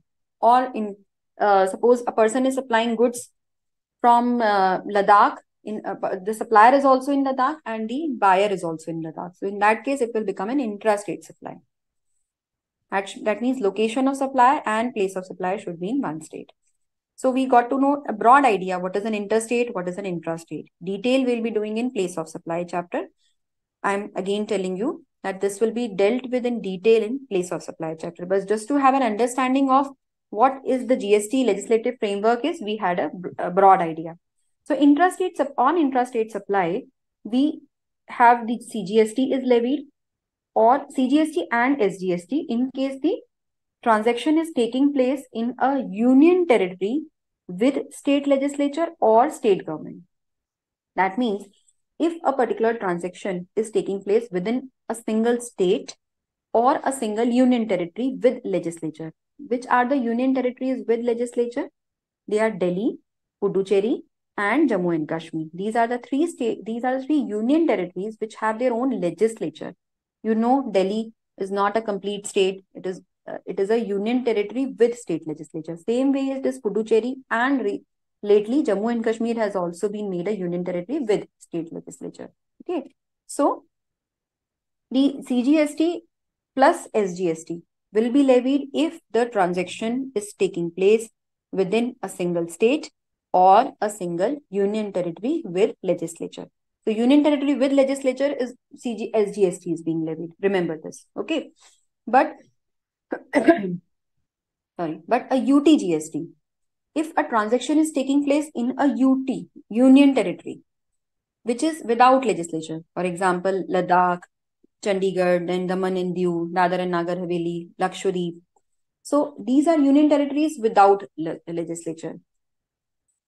So if these union territories without legislature are there and a transaction is taking place in these union territories, then that means only one union territory is there which is being involved. Then we will be levying CGST plus UTGST. Then SGST will not be levied. So CGST plus SGST in case the transaction is taking place in a single state or in a single union territory with legislature. CGST plus UTGST will be levied if a transaction is taking place in a union territory without legislature, single union territory without legislature. Then we come to the interstate supply. Interstate supply, IGST is being levied. So IGST, only one tax IGST will be levied. But you know, IGST is actually the sum of CGST plus SGST only. So if we combine CGST and SGST together, we make an IGST. So rate of IGST is exactly double of CGST and SGST, or CGST plus UTGST. So rate of CGST and SGST is always same, or rate of CGST and UTGST is same. And if we combine them together, we get a rate of IGST. Hope this is clear to you. Please provide me in chat box that you are getting what I am telling you. And I'm not very fast in explaining. Please let me know. Now, what are the legislations which are being governing these particular taxes? When we talk about CGST, so CGST is levied by the central government. It is a central tax, and there is only one legislation which is there, that is CGST Act. Okay, so CGST is being levied by the CGST Act, and CGST Act is formulated by the central government. CGST is levied by the central government under one legislation, CGST Act. SGST, I told you, every state has their own separate legislation. Okay, and it is levied by the state government or UTs, that means union territories without legislature. Then we come to third type of tax, that is UTGST. UTGST is union territory without legislature. So union territory without legislature is there, then UTGST will be levied. They will be levied by these union territories only. There will be one UTGST Act, which will be governing all UTs without legislature. Then comes the IGST. IGST is also a central tax. It is levied by the central government, and it is levied under, or it is governed by IGST Act. Okay. IGST means integrated goods and services tax, or it is sometimes called integrated tax also. This is levied on the interstate supply. So it is actually a combination of CGST plus SGST. Hope Nancy, this is clear to you. And in IGST, who receives the amount of IGST?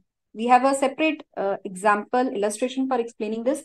So I will be explaining you afterwards, because otherwise this will break our continuity. So this is interstate we have got, you all must have understood, and then CGST, SGST, UTGST, IGST, I think everything is clear to you. These legislations are also clear to you. So you can see that only SGST has multiple legislations. Otherwise, CGST Act is one, UTGST is one, IGST is one. And for SGST, every state has a different, legislation.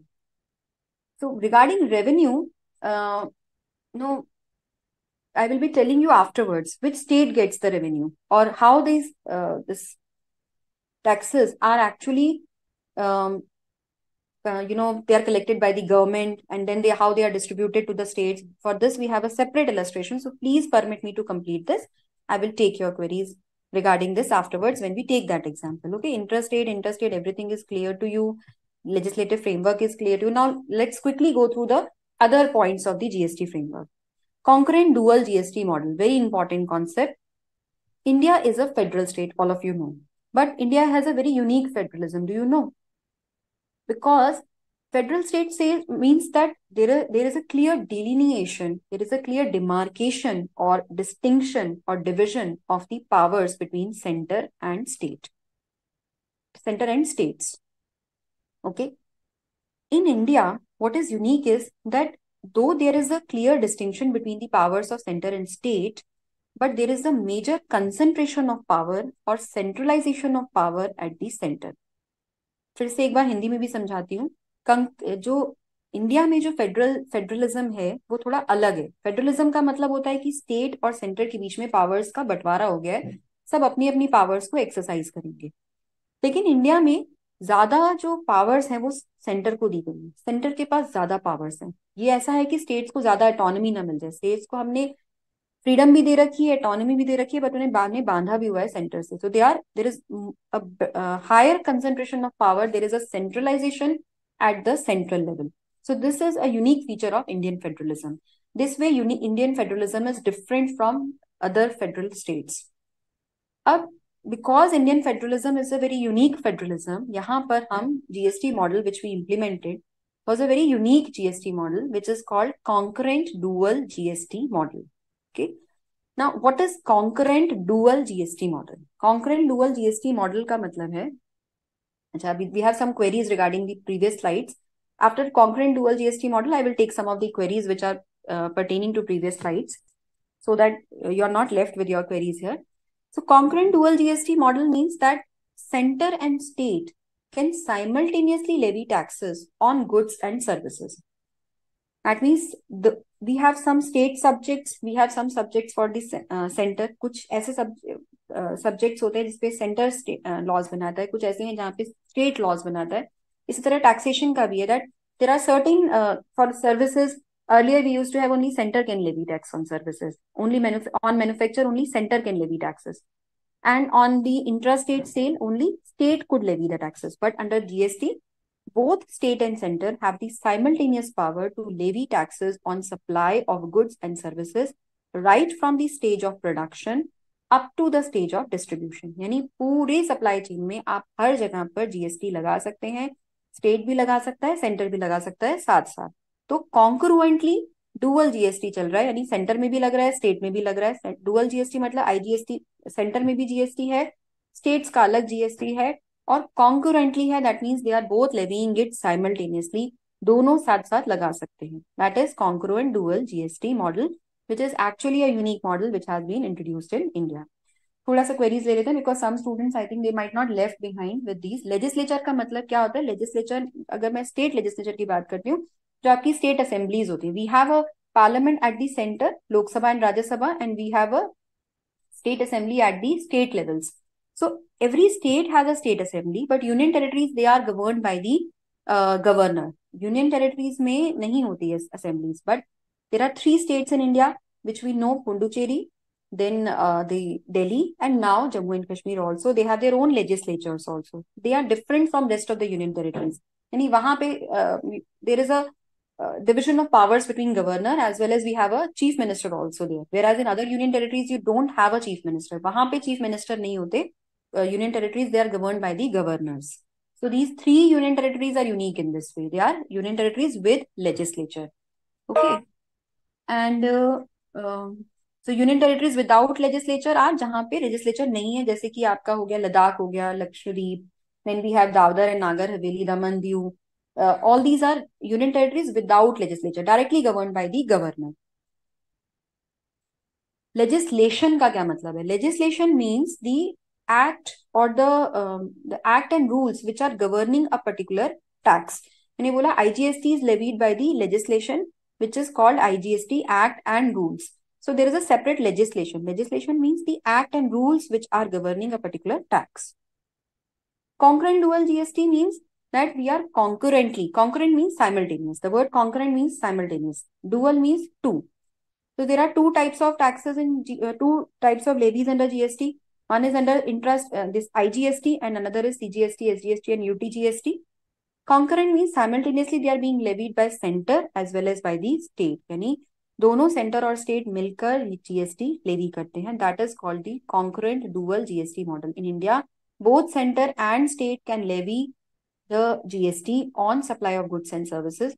Whereas in other countries, if you find it's not so, जहां पे dual GST model है वहीं पे centre और state दोनों tax को levy कर सकते हैं. डुअल जीएसटी मीन्स दोनों integrated tax and integrated tax and this central taxes, CGST, SGST and UTGST are there. Cascading. Cascading का मतलब मैंने बताया था अभी. Tax cascading means tax on tax. You are paying tax on tax. But that was there in pre-GST era. In GST, we say that it has been almost, taken care of. Under GST era, we have almost taken care of cascading effect because there is no tax on tax. हम value addition पे ही tax pay कर रहे हैं. So we are not paying tax on tax. In this way we are actually, in a way preventing tax on tax or tax cascading. Tax cascading का मतलब ही tax on tax होता है.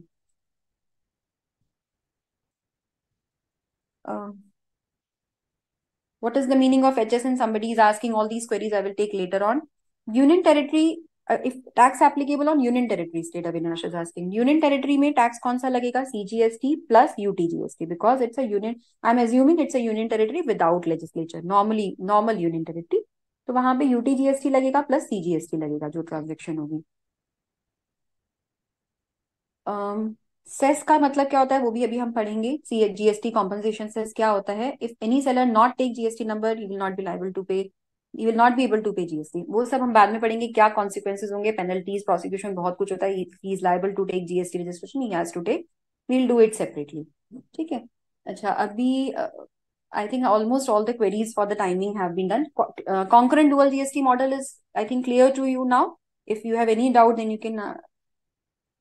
Is GST a concurrent law? No, GST is not a concurrent law. GST, it's a model. Actually, there are different types of GST models which are being introduced across the world. One such type is dual GST model. You can say concurrent dual GST model, which is being introduced in India because here both center and states are simultaneously levying the taxes. That is why it is called concurrent dual GST. Both center and state are levying the taxes. That is why it is a dual tax. And it is usually dual GST model is usually introduced in a federal state because there we have center also and state also, both have powers.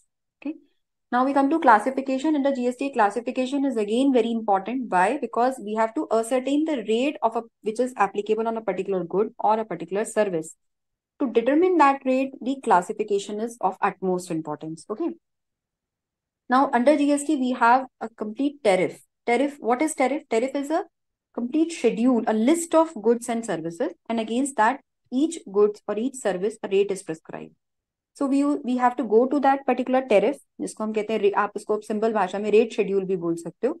You have to go to that particular schedule and you have to see where your particular good is being classified, where your particular service is being classified. Then you have to see the rate against it and you have to pay that particular rate of tax on that supply. We will be discussing in detail in charge of GST chapter. This is just an overview. Similarly, for composition scheme, somebody was asking about it, but composition scheme, maybe I will just explain you at this point of time only this, that it is a scheme for small taxpayers, small manufacturers, small service providers, or small traders. There is a scheme called composition scheme, जहाँ पे जिसको इतना सब कुछ नहीं समझना, those who don't want to go into such detailed system or such higher rate, maybe their comparatively higher rate of taxes, They can go for lower rate of taxes, simple tax returns, then simple payment of taxes is also a very can be simply determined. It can be determined in a very simple manner. So they can go for the composition scheme. Composition scheme we'll be doing in charge of GST. Registration का है कि registration is that every person who is making a taxable supply from a particular state has to take registration. GST में अगर आपको supply करना है तो you have to take registration. But there is a threshold limit which is provided to each and every supplier. It is different for goods, supplier of goods. It is different for supplier of services, and it is different for supplier of goods and services both. Somebody who is supplying both goods and services, it is different. Very good, Pritesh. It is very important for taking ITC. Registration is important for taking ITC.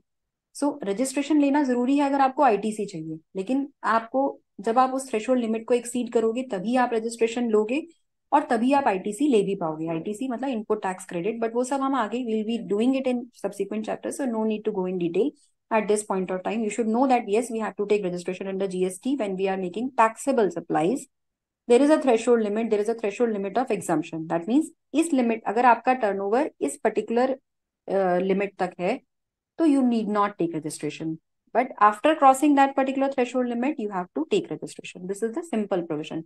In certain cases, it has been prescribed that you have to take compulsory registration even if you are making 1 rupee of supply.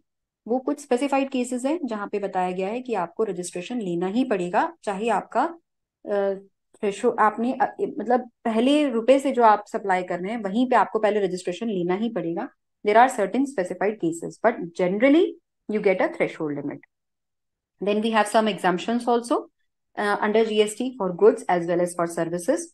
Seamless flow of credit, we'll try to cover it by way of an example. If we are not able to cover it today, I will take it in next class. Be rest assured, जो अभी some students were asking कि how the credit is how the ITC or how the tax is apportioned, tax revenue is apportioned to different states, which state will take it, exporting state or importing state. So that all mechanism we'll be explaining in seamless flow of credit example or seamless flow of credit illustration. There are 2 illustrations in the study material which are given.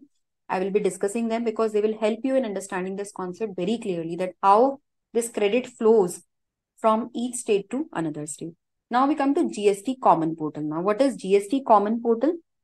GST Common Portal is a portal which has been provided by the GST network, and it has for all registration, then payment of tax, returns, everything we have to go to this portal. If any demand comes for your particular product or your company, then you have to reply to that demand on that particular portal for filing any appeal. Any interface with the department has to be done on the GST portal. So GST Common Portal is very important. I will give you a look of GST Common Portal just to give you an idea how it looks like. Just a minute. So GST portal is an interface between the taxpayer as well as the department. So if you have to go for registration, you have to go to the GST portal, and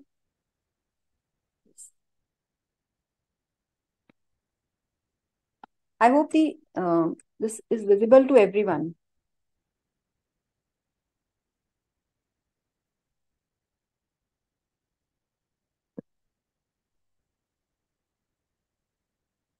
Yes, this is the GST portal.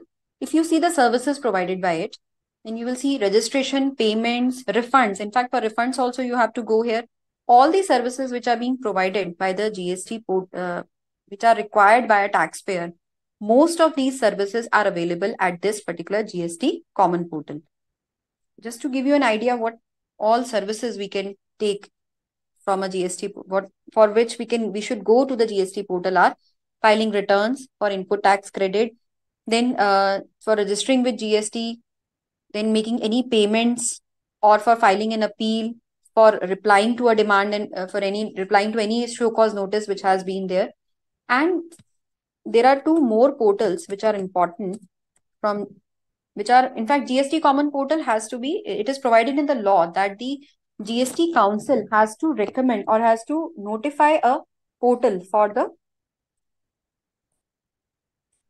where the taxpayer has to go for all his services.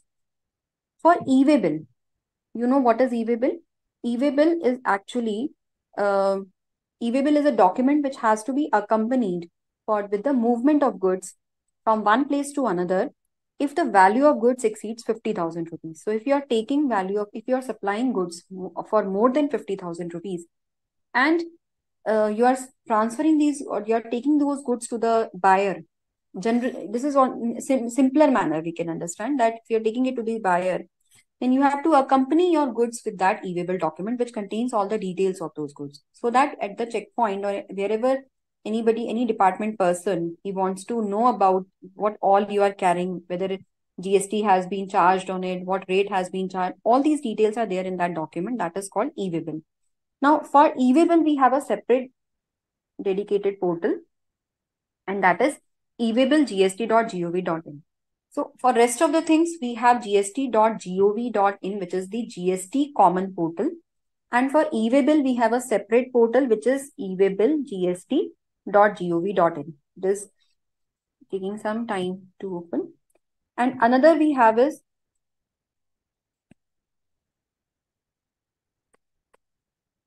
invoice portal.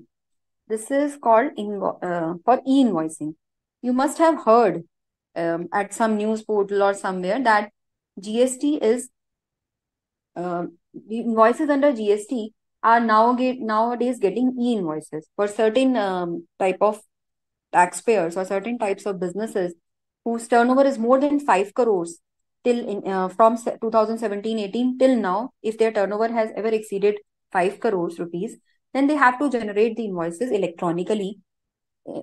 Generating invoices electronically means they have to put all the data of their invoices in this particular system, and then they will get the QR code based invoices. So this is the portal for e-invoicing. So these are three separate portals which are there. This is e-way bill system. For e-way bill for generating e-way bill, we have to go to this portal. And the rest of the things which I told you, registration, then payment, returns, everything we have to go to gst.gov.in.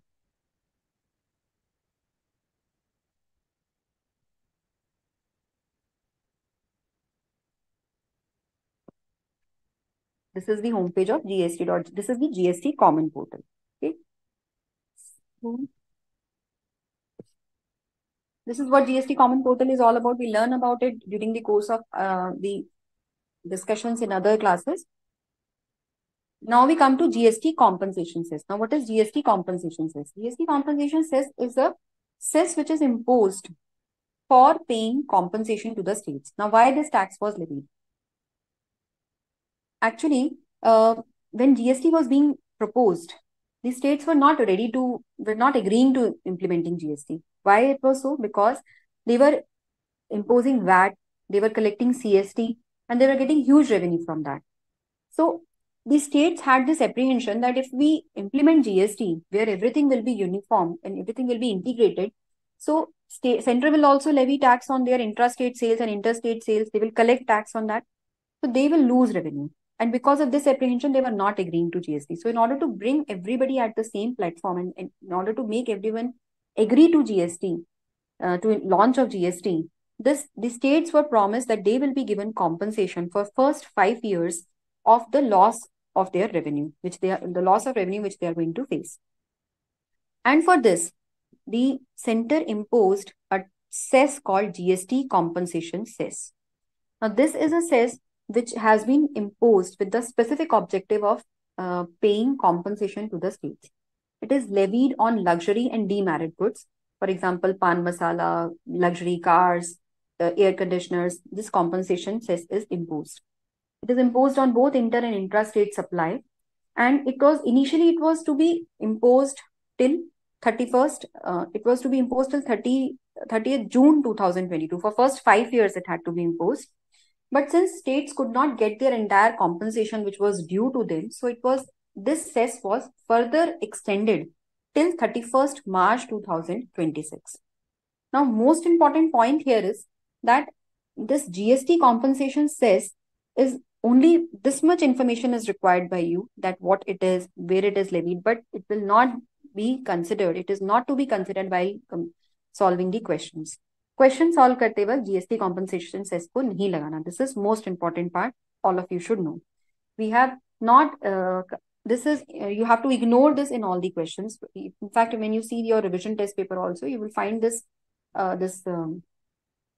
instruction at the beginning of the this revision test paper itself, that GST compensation cess has been ignored in all the questions. So we, for ease of the students, we have exempted them from applying GST compensation cess provisions in the questions. Exam में भी आपको GST compensation cess को question compute करते हुए नहीं देखना है. So this is what GST compensation cess is, and most important that you do not have to apply it in your questions. Now we come to the next is within GST and outside GST. Now these are certain products which are general common products where either we are imposing both GST and excise duty and sales tax, or none of them, or both of them. So let's have a look at them. First is alcoholic liquor for human consumption. Now alcoholic liquor for human consumption is outside the purview of GST. It is not at all within the purview of GST. In fact, जो definition constitution में goods की दी हुई है, the goods and services tax की, उसमें it is specifically mentioned that goods and services tax is a tax on goods and services except alcoholic liquor for human consumption. So from the constitution itself, it has been excluded कि alcoholic liquor for human consumption पर GST नहीं लगेगा. Just a minute. Actually, before I proceed, some student is again and again asking कि if concurrent dual GST model means CGST 6% and SGST 6%. Concurrent dual GST model does not mean that CGST and SGST rate will be same. It means that both center and state will levy. So both center and state, if they are levying taxes, that can be in the form of IGST also, where there is one tax which is at one rate, which is being levied at one rate. So concurrent means both center and state are simultaneously levying taxes. Dual means both center and state are levying. So this is concurrent dual GST model. And please don't get confused in e-way bill or e-invoicing right now, because it is a topic which has to be separately discussed in detail. So please don't get into the details of this e-way bill or e-invoicing. We have to right now focus on the basic concepts of GST. So alcoholic liquor for human consumption is outside the purview of GST. That means no GST will be levied on it. So earlier on alcoholic liquor for human consumption in pre-GST era, the state excise duty used to be levied. So in post-GST era also, state excise duty will be levied. And on inter and intra-state transaction, central sales tax and VAT will be levied as it used to be levied before GST. So alcoholic liquor के लिए after GST, there is no change in the position. जैसे पहले state excise duty और CST और VAT लग रहा था, वैसे ही अब भी लगेगा. इसमें कोई change नहीं. फिर petroleum products, petroleum crude, diesel, petroleum crude, diesel, petrol, ATF, and natural gas. So petroleum and petroleum products, they are presently not under the purview of GST. They are in fact they are within the purview of GST, but GST has not yet been levied on them. It has to be levied from a date to be notified. So this is there in the GST law itself. It has been provided that GST on these particular products will be levied from a date to be notified. This date has not yet been notified. किसी एक date से लगेगा, वो अभी notify नहीं हुई है. So presently no GST. तो अभी क्या लगता है? अभी सेंट्रल एक्साइज ड्यूटी लगती है, CST लगता है और VAT लगता है. ठीक है. Then we come to tobacco. Tobacco is within the purview of GST.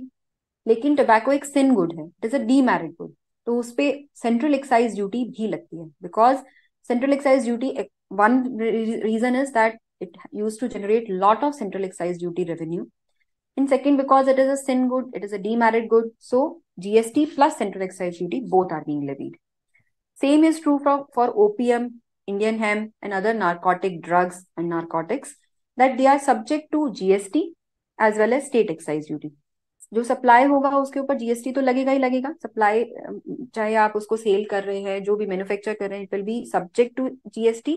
Plus in case of tobacco, central excise duty will be levied, and in case of Indian opium, Indian hemp, etc., state excise duty will be levied. So this is the general structure of GST or leviability of other taxes on certain common goods. Why was the constitution amendment required? This we'll be doing subsequently in this session itself, so don't worry. Under dual GST model, rate for both CGST and SGST, can they be different? No, they will always be same. GST, CGST and SGST rate will always be same. CGST and UTGST rate will always be same. And together they will form IGST. That means CGST plus SGST will be equal to IGST. Now let us see which all taxes have been subsumed in GST. The central taxes which are being subsumed are given here. That mainly it is central excise duty, service tax, then it is central sales tax and CVD, special CVD, centrals, all types of surcharges, cesses. You know, there are so many cesses. There were so many cesses which were being levied under indirect tax regime before GST. All them have been subsumed into GST. Again, state taxes, whatever taxes you could think of, they have been, most of them have been put into GST basket. All state surcharges, cesses, then entertainment tax. Only the entertainment tax which is levied by the local authorities, that is not subsumed. But otherwise, this entertainment tax has been subsumed in GST. Taxes on lottery, betting and gambling. Now we have a separate tax under GST itself for tax on lottery, betting and gambling. GST is leviable. Entry tax, purchase tax, octroi, then tax on advertisement. All these have been subsumed in GST. So what is not subsumed in GST? In fact, that becomes more important to know that what is what is subsumed in GST. One student is asking to this previous slide to be explained in Hindi. Quickly, I am explaining it in Hindi. Alcohol, हमने इस slide में ये देखा कि किस चीज पर GST लगेगा और किस चीज पर जीएसटी नहीं लगेगा. कुछ पॉपुलर आइटम्स के ऊपर हम देख रहे हैं. Alcoholic liquor for human consumption जो है उसको हमने जीएसटी के परव्यू से बाहर रखा है. कैसे? कॉन्स्टिट्यूशन में जो जीएसटी की डेफिनेशन है उसी में लिखा है कि GST alcoholic liquor for human consumption पे नहीं लगेगा. तो उस पर तो जीएसटी नहीं लगेगा. अब जीएसटी नहीं लगेगा तो क्या लगेगा? जो पहले लग रहा था जीएसटी से पहले, वो था स्टेट एक्साइज ड्यूटी और सेंट्रल सेल्स टैक्स और वैट. तो वही लगता रहेगा. अगर मैन्युफैक्चर हो रहा है तो central excise duty, state excise duty लगेगी, और अगर आप उसको सेल कर रहे हो तो इंट्रा स्टेट सेल में वैट और इंटर स्टेट सेल में सीएसटी लगेगा. पेट्रोलियम पे जीएसटी के परव्यू में है. पेट्रोलियम को ये नहीं कहा गया कि कभी जीएसटी नहीं लगेगा, लेकिन अभी आज की डेट में इस पे पेट्रोलियम पे जीएसटी नहीं लग रहा है. उसको अभी जीएसटी के उस पे जीएसटी लेवी नहीं किया गया है, लेकिन अभी उस पे इसीलिए पहले की तरह सेंट्रल एक्साइज ड्यूटी लग रही है, सीएसटी लग रहा है और वैट लग रहा है. टबैको और ओपीएम, इंडियन हेम्प, ये सारे नार्कोटिक प्रोडक्ट्स जो हैं ये जीएसटी के परव्यू में आ चुके हैं. इन पे जीएसटी लगता है, लेकिन साथ साथ क्योंकि ये सिन गुड्स हैं इसलिए इनके ऊपर सेंट्रल एक्साइज ड्यूटी और स्टेट एक्साइज ड्यूटी भी लग जाता है. कुछ बच्चों को सीजीएसटी, एसजीएसटी और आईजीएसटी के कुछ इलस्ट्रेशंस चाहिए. We'll do that, don't worry. Let me complete what I have planned for this session and we will do all these things in the next session. Don't worry, you will get to know everything. Don't worry. Subsumed का क्या मतलब? Subsumed का मतलब उसको उसमें मिला दिया गया है. That means it has been, when I say these taxes have been subsumed in GST, that means these taxes have been replaced by GST. Now these taxes are no more there. When this list which we are seeing, the taxes, all these taxes which are given on the screen, they have been replaced now by GST. These taxes no more exist. They are no more in existence. ये certain taxes like central sales tax, VAT. We have seen that on few products they are being levied, but primarily they have been replaced by GST. Primarily, in place of them, GST is being levied. Okay, this is the meaning of subsumed. Central taxes. Priyanka, please repeat your query because I am not able to see your query. Please repeat your query. अब कौन से taxes? Which are the taxes which are not subsumed in GST? These are, in central taxes, the major taxes which are there is basic custom duty, export duty, and all other types of custom duties. In state taxes which are not subsumed are road and passenger tax, toll tax, property tax, stamp duty, electricity tax, then professional tax, mandi tax. These are some of the major taxes, central and state, which are not subsumed, which are not replaced by GST. Now we come to the benefits of GST. Now, what are the benefits of GST in day-to-day life? Now, creation of the unified national market. Just a minute.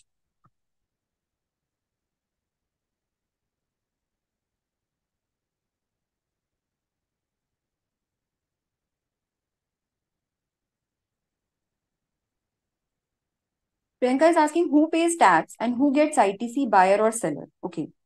Tax is paid by the seller who is supplying the goods, and ITC is taken by the buyer. But at this point of time, this is the only basic understanding which you require, that a person who is actually supplying the goods has the liability to deposit the tax. That means the government will get the tax from the supplier, or government will take the tax from the supplier, though it is actually taken from the pocket of the buyer only. This is how this tax structure is all about. That ultimate burden of the tax is to be borne by the buyer, and but it will be deposited by the seller. When I say who pays tax, it is the person who is depositing the tax with the government, and it is supplier. But who is actually bearing the burden is buyer. Then we come to ITC. Who is taking ITC? ITC is being taken by the buyer, because I am buying goods. I have to take ITC on my inward supplies. So being a buyer, I have to take ITC on my inward supplies while paying tax on my outward supplies. Hope that answers your query. Now we come to benefits of GST. GST, as we have seen, that it is a very beneficial tax. It does not have tax cascading. It reduces cost. All these benefits have been just summarized in these slides. That what are the benefits of GST? Creation of a unified national market.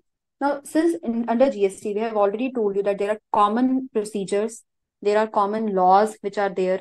So it creates a common uniform market, and it creates an integrated economy at the national level, because under GST law, all the procedures, all the laws, all the rates, everything is uniform. One similar definitions, similar procedures are there under GST law. So it helps in creating a unified national market, and it gives a boost to Make in India initiative. How? Because when locally produced goods are being produced locally, and they are getting the credit of each of the ITC paid at the earlier stage, at each stage of the supply chain, then this way they are going to reduce the prices of their goods. This is the ultimate aim of GST also, that the benefit of ITC should be passed on to the final buyer.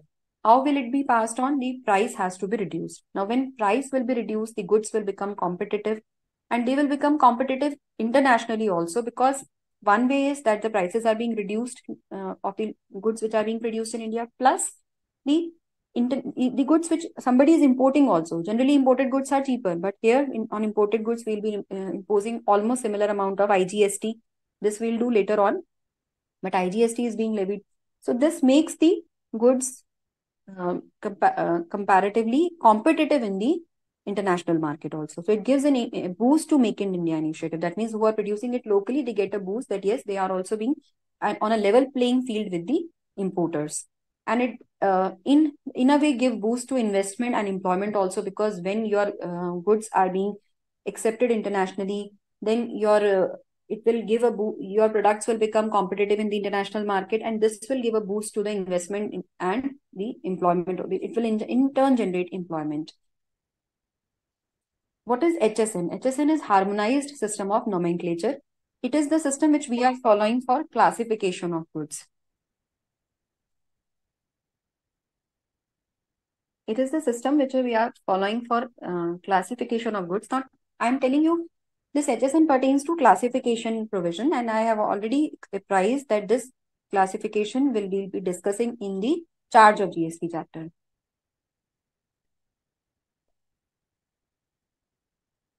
So I hope this answers your query, Radha, that what is HSN? GST is transparent to everyone. Yes, GST is transparent to everyone. It was there. If it is there in invoice, everyone knows about it. So this can also be a point. Simplified tax structure. Now, how it is a simplified tax structure? We have already seen that everything is uniform across India. Same type of SGST legislations are there.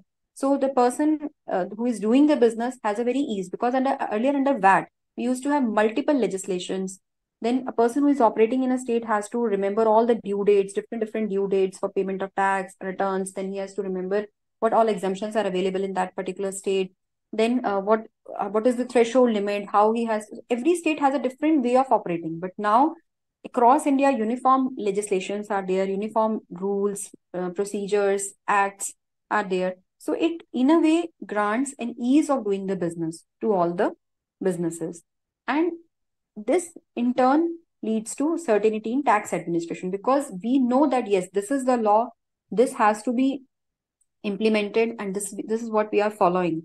So tax administration also has an ease in implementing their um, you know in assessing the people. So it brings a certainty in tax administration.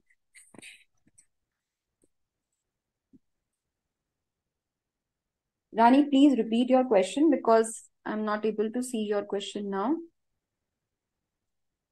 And please repeat your entire query in one line. So this is simplified tax structure. Then the next is easy tax compliance. Now, as I already told you, we have GST common portal, GSTN, and then for e-way bill, we have a separate dedicated portal. For e-invoicing, we have a dedicated portal. So because of these IT interface, the tax compliance becomes very easy and automated because everything you have to do on portal, everything is there online. So it brings transparency also. Easier tax compliance is there because we have uniform procedures.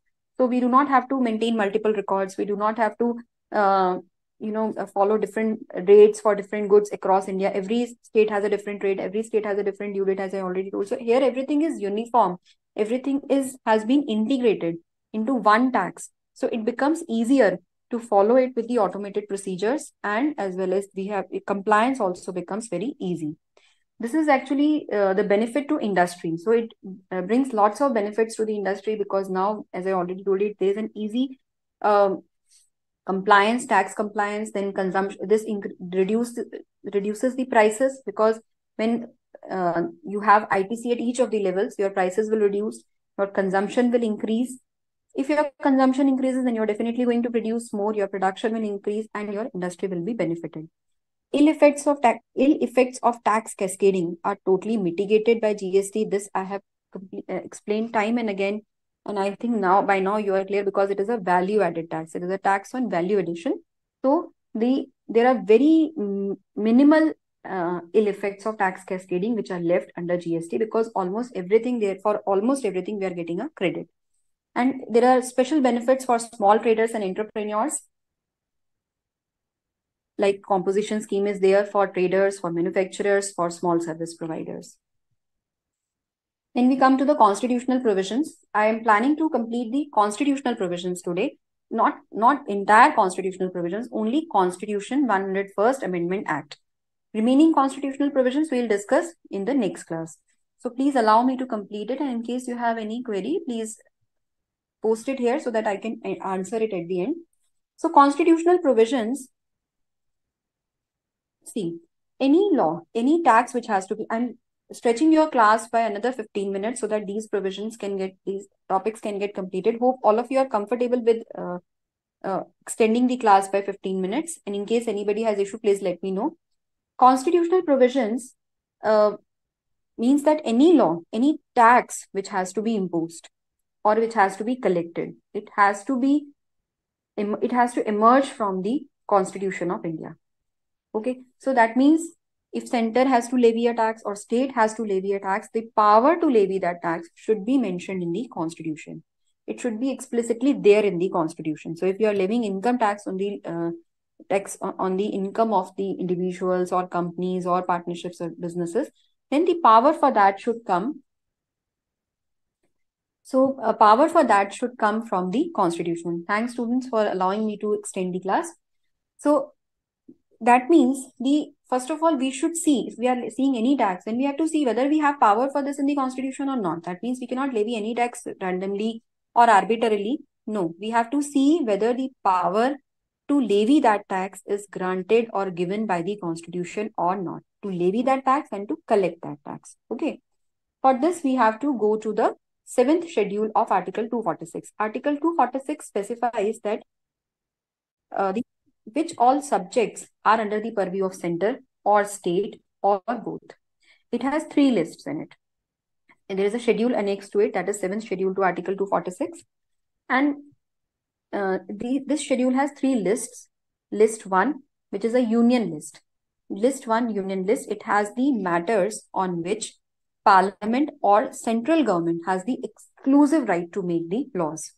That means whatever subjects are written, for example, the custom duty is there in union list only. So whatever law has to be made regarding custom duty, it has to be made by the center or union. State list has the matters on which only state government will make the laws. That is list number 2. So whatever subject matters are mentioned in list 2, on that only state will make the laws. So we have to see whether our particular subject falls in union list or state list.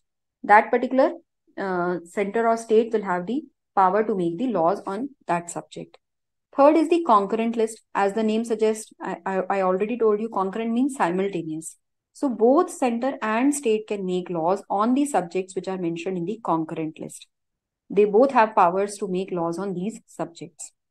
Now, this is how because of this segregation of the powers, which we saw earlier, that there are separate subjects.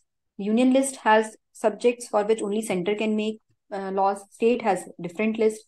Then there is a concurrent list on which both can make the laws. Now, regarding these, earlier what was there? The central laws like excise duty, service tax, only center had the power to make the laws. On the intrastate sale, only state had the power to make the laws. Interstate sale, CST, center could levy tax and state could collect that tax. So center had the power to make laws regarding central sales tax. There was segregation of the powers between center and state for the services and goods. But under GST, we had to bring everything into one net. Everything has to be integrated. We had a very different framework where every item, every supply can be taxed either by state or both. So for that, we had a separate framework or a new framework, because we had to integrate all the taxes which were being subsumed in GST, and we had to empower both center and states to levy tax and collect it. So we gave a different framework to this, and we amended the constitution to bring certain changes in the constitution which can enable which could enable the government to implement GST. Okay. So, so these separate powers which were earlier there for center and state, now they had been integrated, and both center and state had the power to levy tax on GST, but that too with special clauses or special riders that we'll see in Article 246A. But first of all, let us see it generally. So why Constitution 101st Amendment Act was required? Why it was required?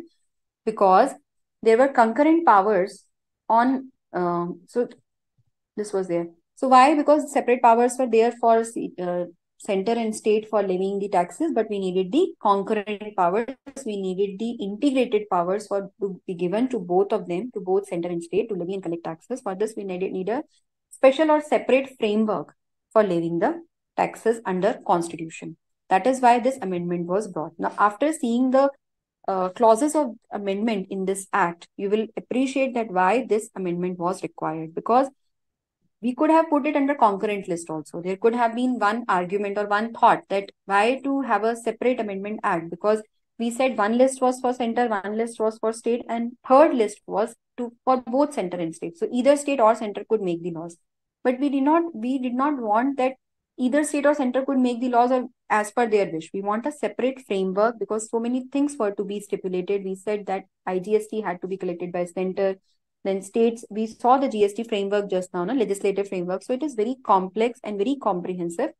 That has to be laid down by the Constitution 101st Amendment Act, and that is why it was required. So concurrent powers on, now what this 101st Amendment Act actually laid down was the simultaneous powers were given to both center and state to levy tax on goods and services. Then IGST. IGST was to be levied by center, and it was to be collected by center also. So that is why I said that we could not have just put it in the concurrent list. Putting it in concurrent list would not have actually laid down this type of framework. So this Constitutional Amendment Act laid down, or it put forth that the IGST had to be levied for the had to be levied and collected by the central government.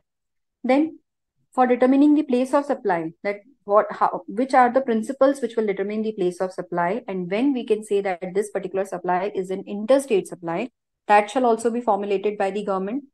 GST will be levied on all supply of all goods and services except alcoholic liquor for human consumption.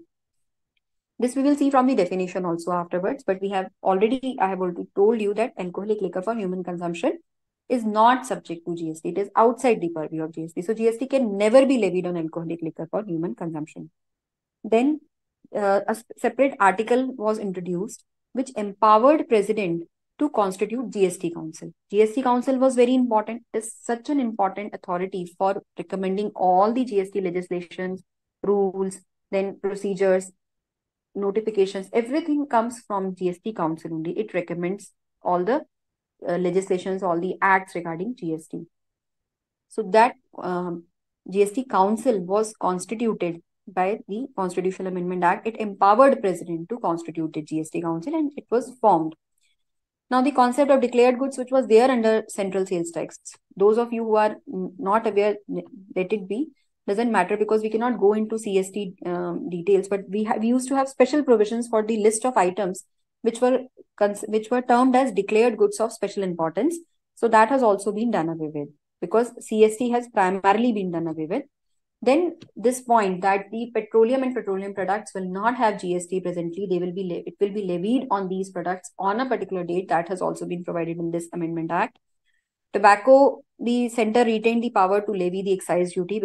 However, with regard to the interstate supply of goods, the center has the exclusive power. This is also provided under this article only, Article 246A. When I was telling you about the Constitution 101st Amendment Act 2016 clauses, it somewhere or the other has amended some existing article or it has introduced some new article in the Constitution to carry out that amendment. So one such amendment is Article 246A. It is a new article which has been introduced for levying GST or for granting power to levy, make laws with respect to GST.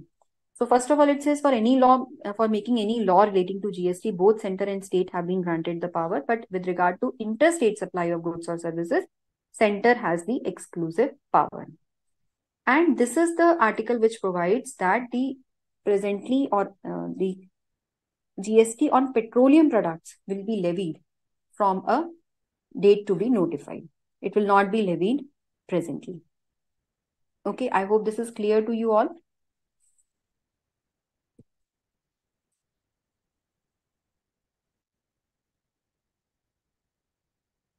I hope there is no network issue coming up for other students because someone is pointing out a network issue. So if it's there, please let me know.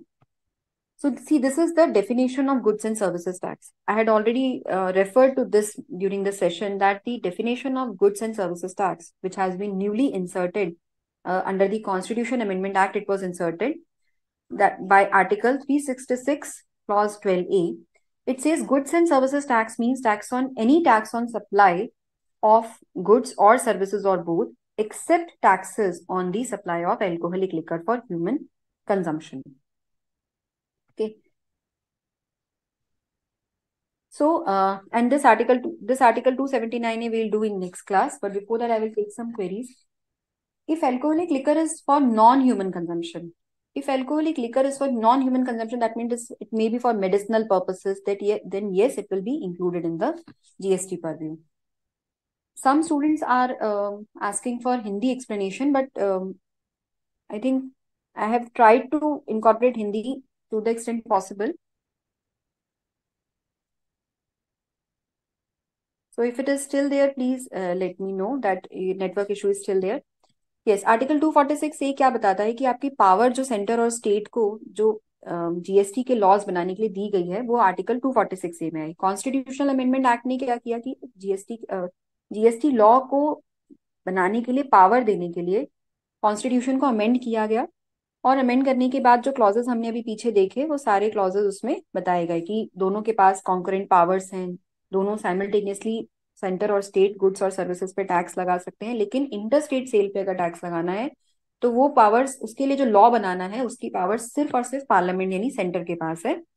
और कब कैसे आप place of supply determine करोगे वो भी centre ही उसके लिए भी लॉ सेंटर ही बनाएगा। जीएसटी सब चीजों पे लगाया जा सकता है लेकिन alcoholic liquor for human consumption पे नहीं लगाया जा सकता क्योंकि जीएसटी की जो डेफिनेशन है उसी से बाहर है alcoholic liquor for human consumption. उसके बाद प्रेसिडेंट को पावर दी गई कि वो जीएसटी काउंसिल फॉर्मुलेट करे, वो जीएसटी काउंसिल बना ले, कॉन्स्टिट्यूट करे, क्योंकि जीएसटी काउंसिल ही सारे लॉ, सारी लेजिस्लेशन, रूल्स, प्रोसीजर सब इनैक्ट करने में बनाने में हेल्प करेगा, रिकमेंड करेगा वही। पेट्रोलियम और पेट्रोलियम प्रोडक्ट्स पे अभी जीएसटी नहीं लगेगा, वो जीएसटी के परव्यू में रहेगा, लेकिन जीएसटी किसी नोटिफाइड डेट से लगेगा। टबैको पे जीएसटी भी लग सकता है, और जीएसटी तो लगेगा ही लगेगा, लेकिन उसके साथ साथ एक्साइज ड्यूटी भी, सेंट्रल एक्साइज ड्यूटी भी सेंटर लगा सकता है। और कॉम्पनसेशन देना है जो स्टेट्स को, क्योंकि स्टेट्स को लॉस हो रहा था जीएसटी को इम्प्लीमेंट करने से, तो वो कॉम्पनसेशन देने के लिए भी सेपरेट लॉ बनाया जाएगा। आर्टिकल 246 भी यही बातें बता रहा है कि आपको सेंटर और स्टेट को पावर मिली कि वो जो है जीएसटी के लिए लॉ बना सकता है, लेकिन इंटर स्टेट सेल के लिए सिर्फ सेंटर ही लॉ बनाएगा, और वही पेट्रोलियम और पेट्रोलियम प्रोडक्ट्स के ऊपर जीएसटी एक किसी नोटिफाइड डेट से लगेगा। Now we'll take some queries. Actually, I had prepared some questions also for testing your understanding, but हम ये questions next class में लेंगे. When we'll start the session, we'll take these questions first. तो आप इतना in the meantime you go through the provisions जो आपने आज पढ़ा है, जो भी discuss किया है हमने, वो सब पढ़िएगा. And then I will discuss with you this these questions. I will ask these questions from you. Will GST be levied on real estate sector? GST real estate sector पे नहीं लगता. GST is not leviable on real estate sector. It is outside the purview of the GST. So on any sale of any building, completed building is there, then GST will not be levied on that. When interstate transaction is done, IGST will be applicable. Intrastate, yes. On any interstate transaction, IGST will be leviable. On any intrastate transaction, which is taking place within a single state or a single union territory, then in that case, CGST plus SGST will be levied. If it is a state or state union territory with legislature, then CGST plus SGST will be levied. If it is in a single union territory, transaction is taking place in a single union territory, then CGST plus UTGST will be levied. Okay, Shruti is saying you are going bit fast. Actually, time is running short, Shruti. So, cascading को हिंदी में explain करने के लिए somebody is requesting. Cascading का मतलब है tax के ऊपर टैक्स ना लगाना, मतलब टैक्स के ऊपर टैक्स लगना कैस्केडिंग होता है, बट वो टैक्स कैस्केडिंग ना हो ऐसा जीएसटी में कोशिश की गई है। उसके लिए क्या है कि हर स्टेज पर अगर आपको आईटीसी का सेट ऑफ मिलता जाता है, तो आपके टैक्स के ऊपर टैक्स नहीं लगता। आप क्या करते हो, सिर्फ जितनी वैल्यू ऐड की है उसी पे टैक्स लगा रहे हो। तो उससे जो टैक्स कैस्केडिंग, मतलब जो टैक्स के अमाउंट के ऊपर भी टैक्स लग सकता है, वो पॉसिबिलिटी नहीं रहती है, क्योंकि हम सिर्फ उतने ही अमाउंट पे टैक्स लगा रहे हैं जो कि हमने इस स्टेज में ऐड किया है। यानी जितना हमारा प्राइस इस स्टेज में बढ़ा, सपोज हमने जो खरीदा और जितने में हम बेच रहे हैं, तो जितना डिफरेंस है हम सिर्फ उसी पे टैक्स लगा रहे हैं। जो टैक्स हमने अपने परचेज पे किया होगा, परचेज अमाउंट को हम ले ही नहीं रहे उसके अंदर, हम तो सिर्फ उतना अमाउंट ले रहे हैं जितना हमने एक्चुअली में ऐड किया अमाउंट सेल करते टाइम। तो हम उस तरह से टैक्स कैस्केडिंग, मतलब टैक्स के ऊपर टैक्स पे करने से बच सकते हैं जीएसटी के अंदर।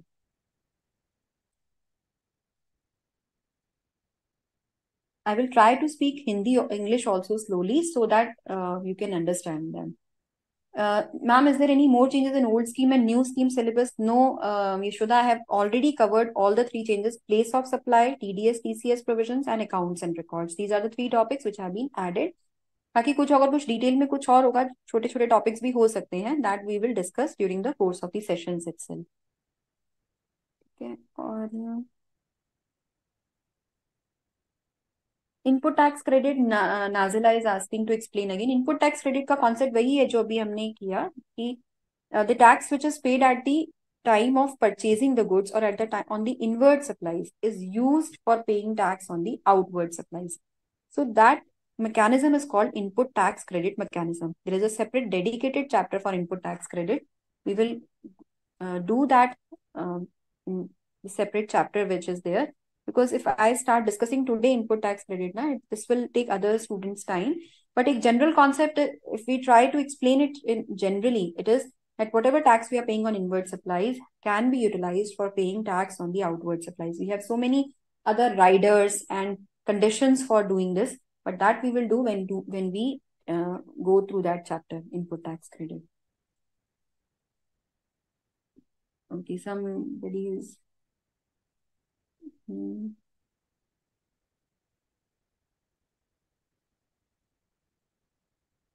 I hope your questions have been answered now.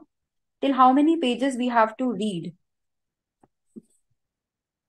In fact, I will take that example also, which I told you that there are two examples in the your book.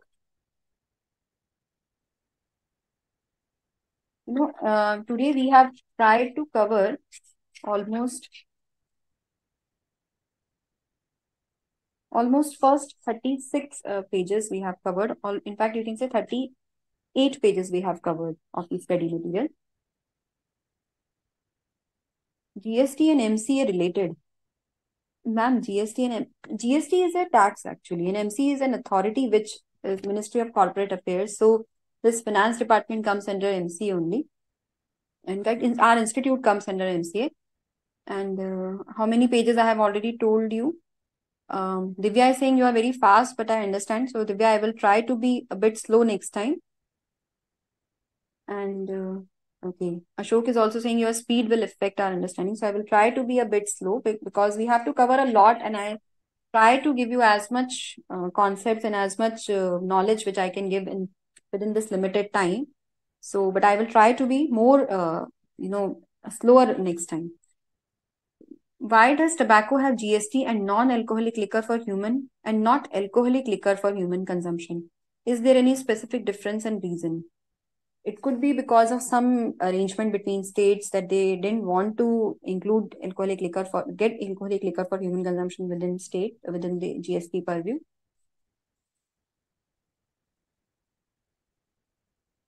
So with this, we come to an end of this session.